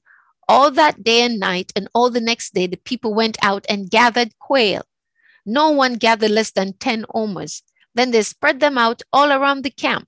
But while the meat, verse 33, Numbers 11, was still between their teeth, and before it could be consumed, while they have ripped into it before they could chew it and enter into their throat down into their belly, it says, the anger of the Lord burned against the people, and he struck them with a severe plague. Therefore, the place was named Kibroth Hatava, because there they buried the people who had craved other food. The wages of sin is death. Okay? Sin comes tasty. It will cause you to lust. It will cause you to steal. It will cause you to fall into that state of slumber, and you're thinking, oh, it's okay. The Lord gave us meat. That's what they say. And he did send meat in, but it was not his choice. He didn't want to give us meat. He gave us coriander seed, but we didn't want what God gave us because it was too plain. Even though scripture tells us that it was sweet, that tastes like honey, and another one tells us that it tastes like oil. This is what they have been telling us about the walk of Christianity. It is too plain. There is no fun. There is no joy in it. And so they start to mix it all up. And what has happened? What we have is a bride whose garment is stained with her period. Amen. We eat meat. Argument number 2. All foods are clean and you can eat anything. And they use in Acts chapter 10, verse 9 to 16, which tells a story about Peter. About noon the following day, as they were on their journey, these were some people from Cornelius's house coming to get Peter. And they were approaching the city, Joppa. Peter went up on the roof to pray. He became hungry and wanted something to eat. And while the meal was being prepared, he fell into a trance. He saw heaven opened and something like a large sheet being let down to earth by its 4 corners. It contained all kinds of 4-footed animals, as well as reptiles and birds. Then a voice told him, "Get up, Peter, kill and eat." "Surely not, Lord," Peter replied. "I have never eaten anything impure or unclean." The voice spoke to him a second time. "Do not call anything impure that God has made clean." Do not call anything impure that God has made clean. This happened 3 times, and immediately the sheet was taken back to heaven. They've used this argument to say that because they had all these unclean animals on this sheet that was let down, all different kinds of reptiles, crawling things that crawl on the ground, that is rendered unclean. And because the Lord said, do not call anything impure that God has made clean. The key is this. Peter said, "Surely not, Lord, I have never eaten anything impure or unclean." The Lord did not, he was not condemning Peter's diet. The Lord himself followed that same diet. The Lord didn't come to do away, but to fulfill the law. Peter walked in that Nazarite law. He didn't eat anything unclean. What the Bible said was that the Lord said, do not call anything impure that God has made clean. What has he made clean? Sinful man. By the death of his son, Jesus Christ, and his blood that was poured out on Calvary's cross is what made us clean. And he was talking about the Gentile house of Cornelius that Peter was going to be entering into, and to see how God received them. Church, we have been seduced by a lie to tell us that because Peter, that thing that came down before Peter in his dream, and the Lord said, do not call anything impure that God has made clean, that means that God is sanctifying what he called unclean. And now God's going to change his mind. No. But you decide that. Argument number 3. No man should judge you of what you eat. Colossians chapter 2, verse 16 to 17. Therefore, do not let anyone judge you by what you eat or drink, or with regard to a religious festival, a new moon celebration, or a Sabbath day. These are a shadow of the things that were to come. The reality, however, is found in Christ. Key. The reality, however, is found in Christ. Christ, He, the Word, the living Word on the inside of us. When we say yes, yes, we cannot just eat whatever, but He says for us not to lift it up to be such a God to us. Like some of us, we can't sit before dinner unless we have meat. Meat gotta be on it. It is paramount that we have meat on the table. All right. So it becomes like a God. But when you have Christ in you, you are concerned about what you're putting inside of your belly. All right. You are concerned of what you eat or drink. There needs not be any judgment, because we will judge ourselves before we are judged. That is what it says. The reality, however, is found in Christ, and is found in Christ through His Word. Argument number 4. What is good for you is not good for me. Just do you and let me be me. Romans 14, verse 11. I'm sorry, Romans 14, verse 20. And that begins from verse 11 to 23. But I'm only going to do verse 20 for the sake of time. It says, do not destroy the work of God for the sake of food. All food is clean, but it is wrong for a person to eat anything that causes someone else to stumble. Okay, so if you look at from verse 11 through, it will tell you about every knee shall bow, every tongue must confess that Jesus is Lord, and we are called to give an account of ourselves to God. And it says for us not to present any stumbling blocks. What is a stumbling block? Remember, food is considered as sin. Okay, so we need to be careful. What is it that we are consuming, so that we do not present a stumbling block before somebody that is struggling with alcoholism. We don't sit at dinner with them and we have wine. We do not make the walk for someone else to be difficult. When it's saying that all food is clean, it's saying that what God has given us to eat, that He's considered to be clean. It is clean and it remains clean. However, in that clean eating, you do not try to make someone's walk to be harder for them. Remember that when the Lord is saying all food is clean, when the scripture says all food is clean, it's not saying for you to eat what is considered unclean and make it clean. And remember, we've already dealt with this scripture. All right. Argument number 5. It says it's Old Testament. It's an old covenant, not the New Testament, and not new covenant, because Jesus said all foods are clean. Okay. They're saying that the Old Testament enslaved us under the law. I'm looking at God questions. They had a question asked about can people eat shrimp and all that. So they said we were enslaved under the law. People were stuck in the old covenant, relying on a sacrificial system that looked forward to the coming of Christ and justification by faith. Okay, and supporting scripture for this enslaved under the law, Galatians 3 verse 19 to 26, which reads, why then was the law given at all? It was added because of transgressions until the seed to whom the promise referred had come. The law was given through angels and entrusted to a mediator. A mediator, however, implies more than one party, but God is one. Is the law therefore opposed to the promise of God?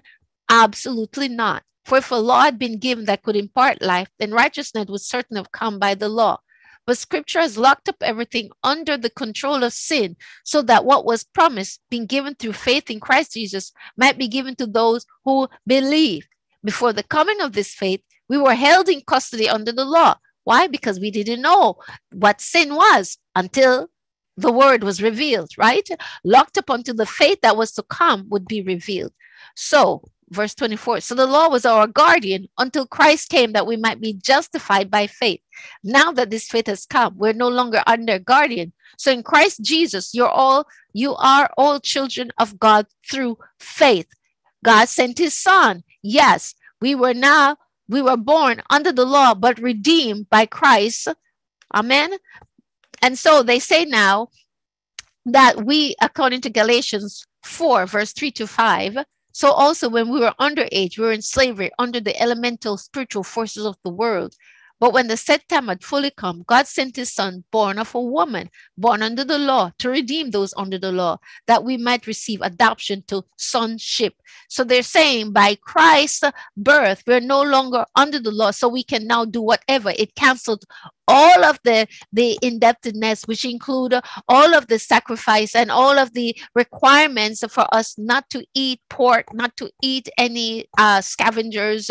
We can just eat whatever we want, and it is okay. That is what they're saying for us. Okay.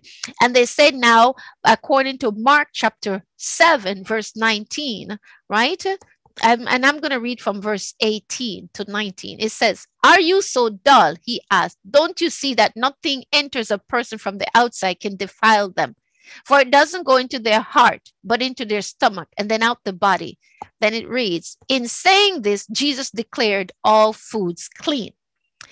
But that's the NIV. If you look at the King James, verse 19, it says it, "Because it entered not into his heart, but into the belly, and goeth out into the draught, purging all meats." The Bible, what the Lord is referencing is our internal system, our internal cleansing system, just like every animal that has a stomach. We have a stomach, we have a liver, we have a kidney. When anything comes through the mouth, there are bacteria inside of us.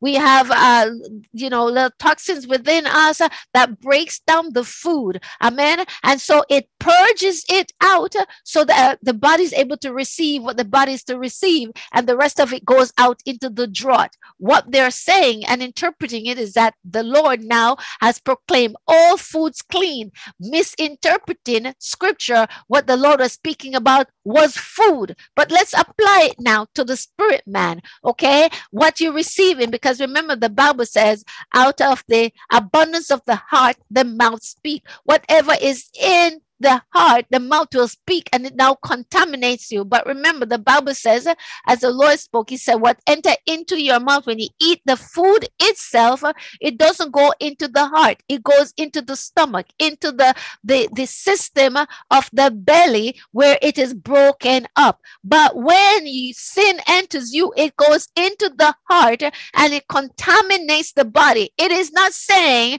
that food is clean.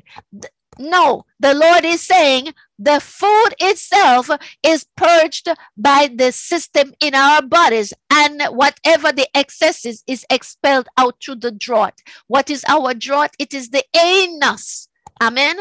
We need to look clearly at scriptures. Matthew 15:17 says, "Don't you see that whatever enters the mouth goes into the stomach and then out of the body?" Yet they are using Mark 7 verse 19 to proclaim that Jesus says that you can eat anything and it is clean, when his word clearly, he says not one tittle out of his word, as it says in Revelation 22 verse 18 and 19. Don't add anything, don't take away anything. So if he begins in Leviticus 11, are you saying then that the word of God in Leviticus 11 is of no consequence? No, that is a lie. When Jesus entered into the temple, he said, "Here the words are now fulfilled before you today." He read the word before the people. Church, let us not allow the enemy to blind us, deaf us, and cause us to compromise. Amen.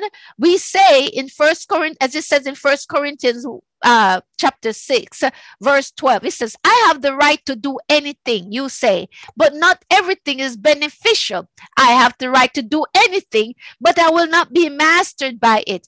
I like what the King James says. It says, "But I will not be brought under the power of any, as one that's crawling on her belly." I I refuse because of what the corruption of the enemy, because of my physical meat and my spiritual meat, that I am going to allow the enemy to now bring me down low to be as one crawling on my belly, when God is giving me 2 feet that I can stand, or I can bow down and shahab before him. No.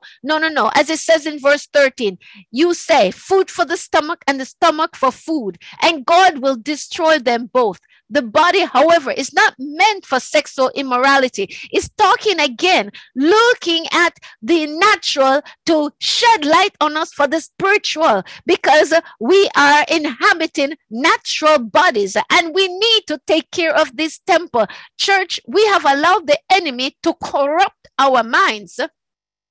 Amen. And so we now figure, because we cannot realize that we've now taken on a rebellious attitude, when we now say, and even use scripture to say to ourselves, God has put a seal on it. No, he has not put a seal on it. That is a lie from the pit of hell.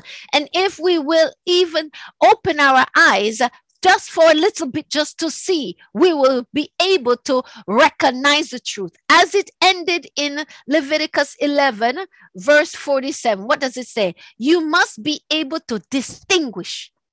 Let's go back. Leviticus 11 and verse 47, the very last verse. You must distinguish between the unclean and the clean, between living creatures that may be eaten and those that may not be eaten. There are men and women walking around. They're of the dead. They're dead. Okay? They're not of us. They are sons of the daughters of the serpent. Okay? They are with enmity with us. Church, we need to keep our eyes on the prize, and we need to stop allowing the enemy to be able to throw the spell over our minds to cause us to now cast aside the word of God for our belly. As he said, the belly was made for food, but the belly also has a system that processes the food and receives what is good and spits out what is bad. We now need to have a spiritual belly to process what we are receiving, what we are connecting with, so that we only receive that which God has given. That's why this says in John, it says to try every spirit and to see if it is of God. Need I say any more? Think about it. We can eat anything. God gave us meat. That's what we say. No man should judge us. And we take the scripture. But what is the understanding? When we are found in Christ, we have the truth. And the truth will set us free. Every day is a day where we're walking our salvation out with fear and trembling. Do not feel bad that you may be eating something that you're feeling convicted about. Joy in the Lord to say that today the opportunity has been given to me for me to cast that aside. No more contaminating my spirit nor my flesh with that. I no longer have to carry on that characteristic. I am not a garbage compactor. I am not a septic tank system. I'm a child of God. And I must now be mindful of what goes in my belly and also what goes into my spirit belly, my spiritual belly. And that's why the scriptures reference that out of our bellies, think of it, shall flow rivers of living water. And what did it say about the cistern? It is clean, right? Because the water is flowing. Yep. Flowing. Go ahead, sister. You had something to say? No, I was just agreeing with you. Amen. Amen. Amen. Amen. That's it for me. That's it. Go back, read the scriptures through. Let me give you back one last time the scriptures for the arguments. that the Lord gave us meat. Look at Exodus 16, verse 1 to 13, Numbers 11, 4 to 24, and 31 to 35. God gave us meat. Go read scripture for yourself and see. Did God give us meat? Remember what he said before we could chew it, while it was still yet in our mouth. A plague was unleashed. Argument number 2, all foods are clean. Acts 9 to 16. Even though scripture explained to us that the Lord was talking about the Gentiles, but we have somehow found a way to equate it, that Peter was able to eat reptiles and four-footed animals and birds. What was unclean? And Peter is like, the Lord never condemned Peter's diet. No. What the Lord was speaking about was way beyond food. He's talking about souls of men. Amen. Argument number 3. No man should judge you of what you eat. Colossians chapter 2, verse 16 to 17. Remember what it says. The reality found in Christ. The reality found in Christ. Argument number 4. What's good for you is not good for me. Just go do you and let me be me. Romans 4, verse 11 to 23. It says, do not destroy the work of God for the sake of food. Your desires are not supposed to drive you away and pull you, seduce you, take you away where you now are contaminated. It says all food is clean. But it is wrong for a person to eat anything that causes someone else to stumble. Start from the top and you will see it's not talking about food. It's talking about the soul of man. And what God gave us to eat was always clean animals, not unclean. Go back to scripture, read, listen back to last week's Leviticus part 11, part 1. And our final argument is Old Testament, Old Covenant, not New. It's not the New Covenant, not New Testament, and that Jesus said all foods are clean. Amen. We looked at Galatians 3, 19 to 26, Galatians 4, 3 to 5, Colossians 2, 13 to 14, Colossians 2, 20 to 23. And the meat of it, Mark 7, verse 18 to 19, and Matthew 15, verse 17. They use the scripture to say that the Lord has sanctified all foods to be clean. When he was talking about food going into your belly, and that he had provided a system that's at work. He also did provide for us a system called the Holy Spirit that's in our belly, a spiritual belly that's at work to purge us from all unrighteous works, to purge us from all unrighteousness, from past sins, washing us, but through the washing of the word. It says it's cast out. So we are delivered, set free from generational holes, strongholds, familiar spirits, all that contamination, witchcraft and sorcery. That's the work that's been done in us. Let us, church, get it right so that we are not brought under the power of sin. 1 Corinthians 6, verse 12 to 20. Keep that in mind. And let the Spirit of the Lord have his way. Our aim is that we all come into the knowledge of who Christ is and what his desires for us. And what is that? For us to be cleansed. Remember, he's coming for a bride without spots, without blemish, without wrinkles. And she's not hemorrhaging. Amen. Praise God. Amen. Sister Jen? Or Sister Caroline, do you guys have anything before we close? I do not, sister. Amen. Amen. So go ahead, Sister Carolina. No, I was just going to agree and say no. That was an awesome teaching by the both of you. Got me throwing away some things in the freezers.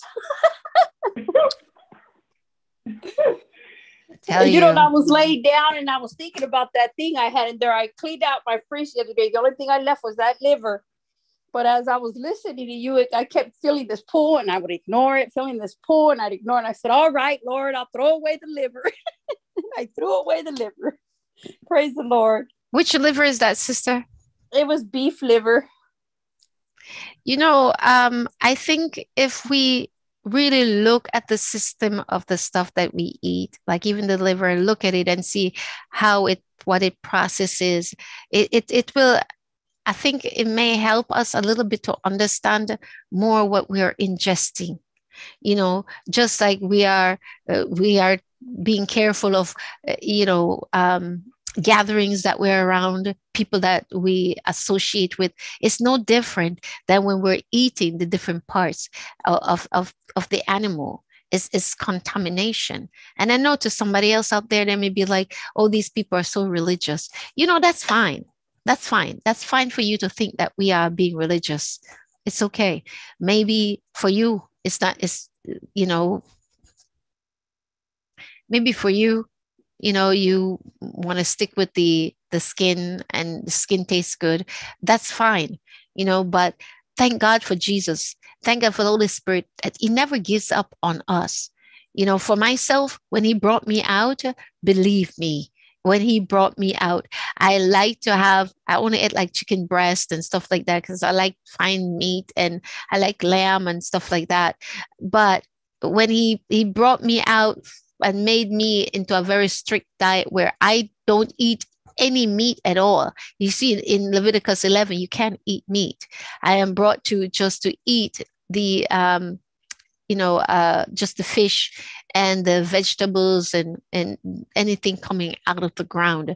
So I'm following much more a Nazarite diet, but it was my choice. I was placed on that, right? And God bless my husband because he's learned to eat it because it's easier to cook this than this meat. And then he's the only one sitting there looking at it, so I give God thanks for him.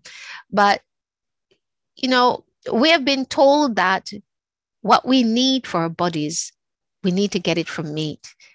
That's a system that's going to be hard for us to separate ourselves from. So you may find yourself running to it. Just let God, if he's convicted you, let him lead you through, right? Some of us can just like that. Others, it will take time. But as he opens your eyes, do not allow the enemy to cover them. You keep them open to say no. Remember, as the scripture says, the reality is found in Christ. And by Christ, which means in his word. And his word will never return void. And his word, he says, not one drop shall be blotted out. Not one drop shall be added onto. So if he said it in Genesis, and we come to Revelation, don't you think it's also part of Revelation? Yes, he's the same. Let us shake off all those lies. Amen. Praise God. So let us bow our heads. Father, we just want to thank you for this night. Pray, Lord, that your word went forth without condemnation, but Lord, with conviction. Conviction is good. Lord, even if it chastens us, that's good because it shows that you love us. I pray for all of us, oh Father God, that are struggling, Lord God, with not just what goes into the belly in our natural cells, but what goes into the belly of our spirit man. I pray, oh God, that, Lord, that our eyes that have been open will remain open, and our ears that have been shut and have been open will remain open, and our heart, Father God, Lord Jesus, that, Father, that has been contaminated, has been washed and cleansed, oh God, and we've been made brand new, that you're, Lord God, you're broken the pot, the foundation of that, Father, of the error, Lord God, of traditions, of customs, Lord God, of man-made vows, Lord God, Father, man-made laws, as they said that they went ahead, Lord, and even to add onto your word in Leviticus 11 and said, anything that has scales is fine. Dear God, what have we done? But thank you for the blood of your son, Jesus Christ of Nazareth. Oh God, that continues to flow even now, over 2,000 years later, to bring redemption. Lord God, you don't want us amongst the dead. So you're calling us. You've made us clean through the washing of your word. As you said unto Peter, do not call what I have made clean unclean. You have made us clean by the Holy Spirit, by the blood of Jesus Christ of Nazareth, by the washing of your word, because there's three that bear witness in the earth. That is the water, the blood, and the Spirit. So, Father, oh, even as Father, Son, and Holy Spirit bear witness in heaven, may you bear witness in the earth today, Lord God. Father God, that this word will not be consumed away by any unclean bird, Lord God. It will not be eaten by tears, Lord God. Father God, Lord, you want to fall upon rocky grounds, but upon fertile grounds, Lord God, where we have seeds that are ready for planting, seeds to grow into trees to bear fruit, meat fit for the kingdom. I give you thanks, oh God, for the time that you spent with us. Thank you, Lord. I pray that you'll continue to water on the seed of this word, oh Father God, that indeed we ourselves, our families, our loved ones, those near, dear, far, Lord God, thank you. Thank you. Thank you for life. Thank you for our health. In the mighty name of Jesus Christ of Nazareth, we pray. Amen and amen. So this is where we say, church, so good to see us all. Here ends another night of GFM Friday Night's Law and Order, Leviticus chapter 11. Next week, I think we're going to have to do 2 scriptures because it's a short one. Leviticus 12 is very short. So we're going to go into Leviticus chapter 12 and 13 for next week, the 29th of October, for week number 38. Amen. So October 29, 2021. Thanks to everyone tuning in here on Zoom, out there on Facebook and YouTube. We love you. Thank you for hanging with us. And those of you that were not able to catch this in the archive. Amen. Praise God. God bless you, Sister Jen. Thank you so much. You brought such, especially with that bat.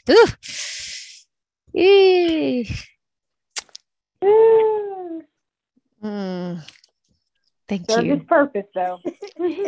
Yes, it did. Amen. God bless you. Love you all. Ta-ta. Love you. TT.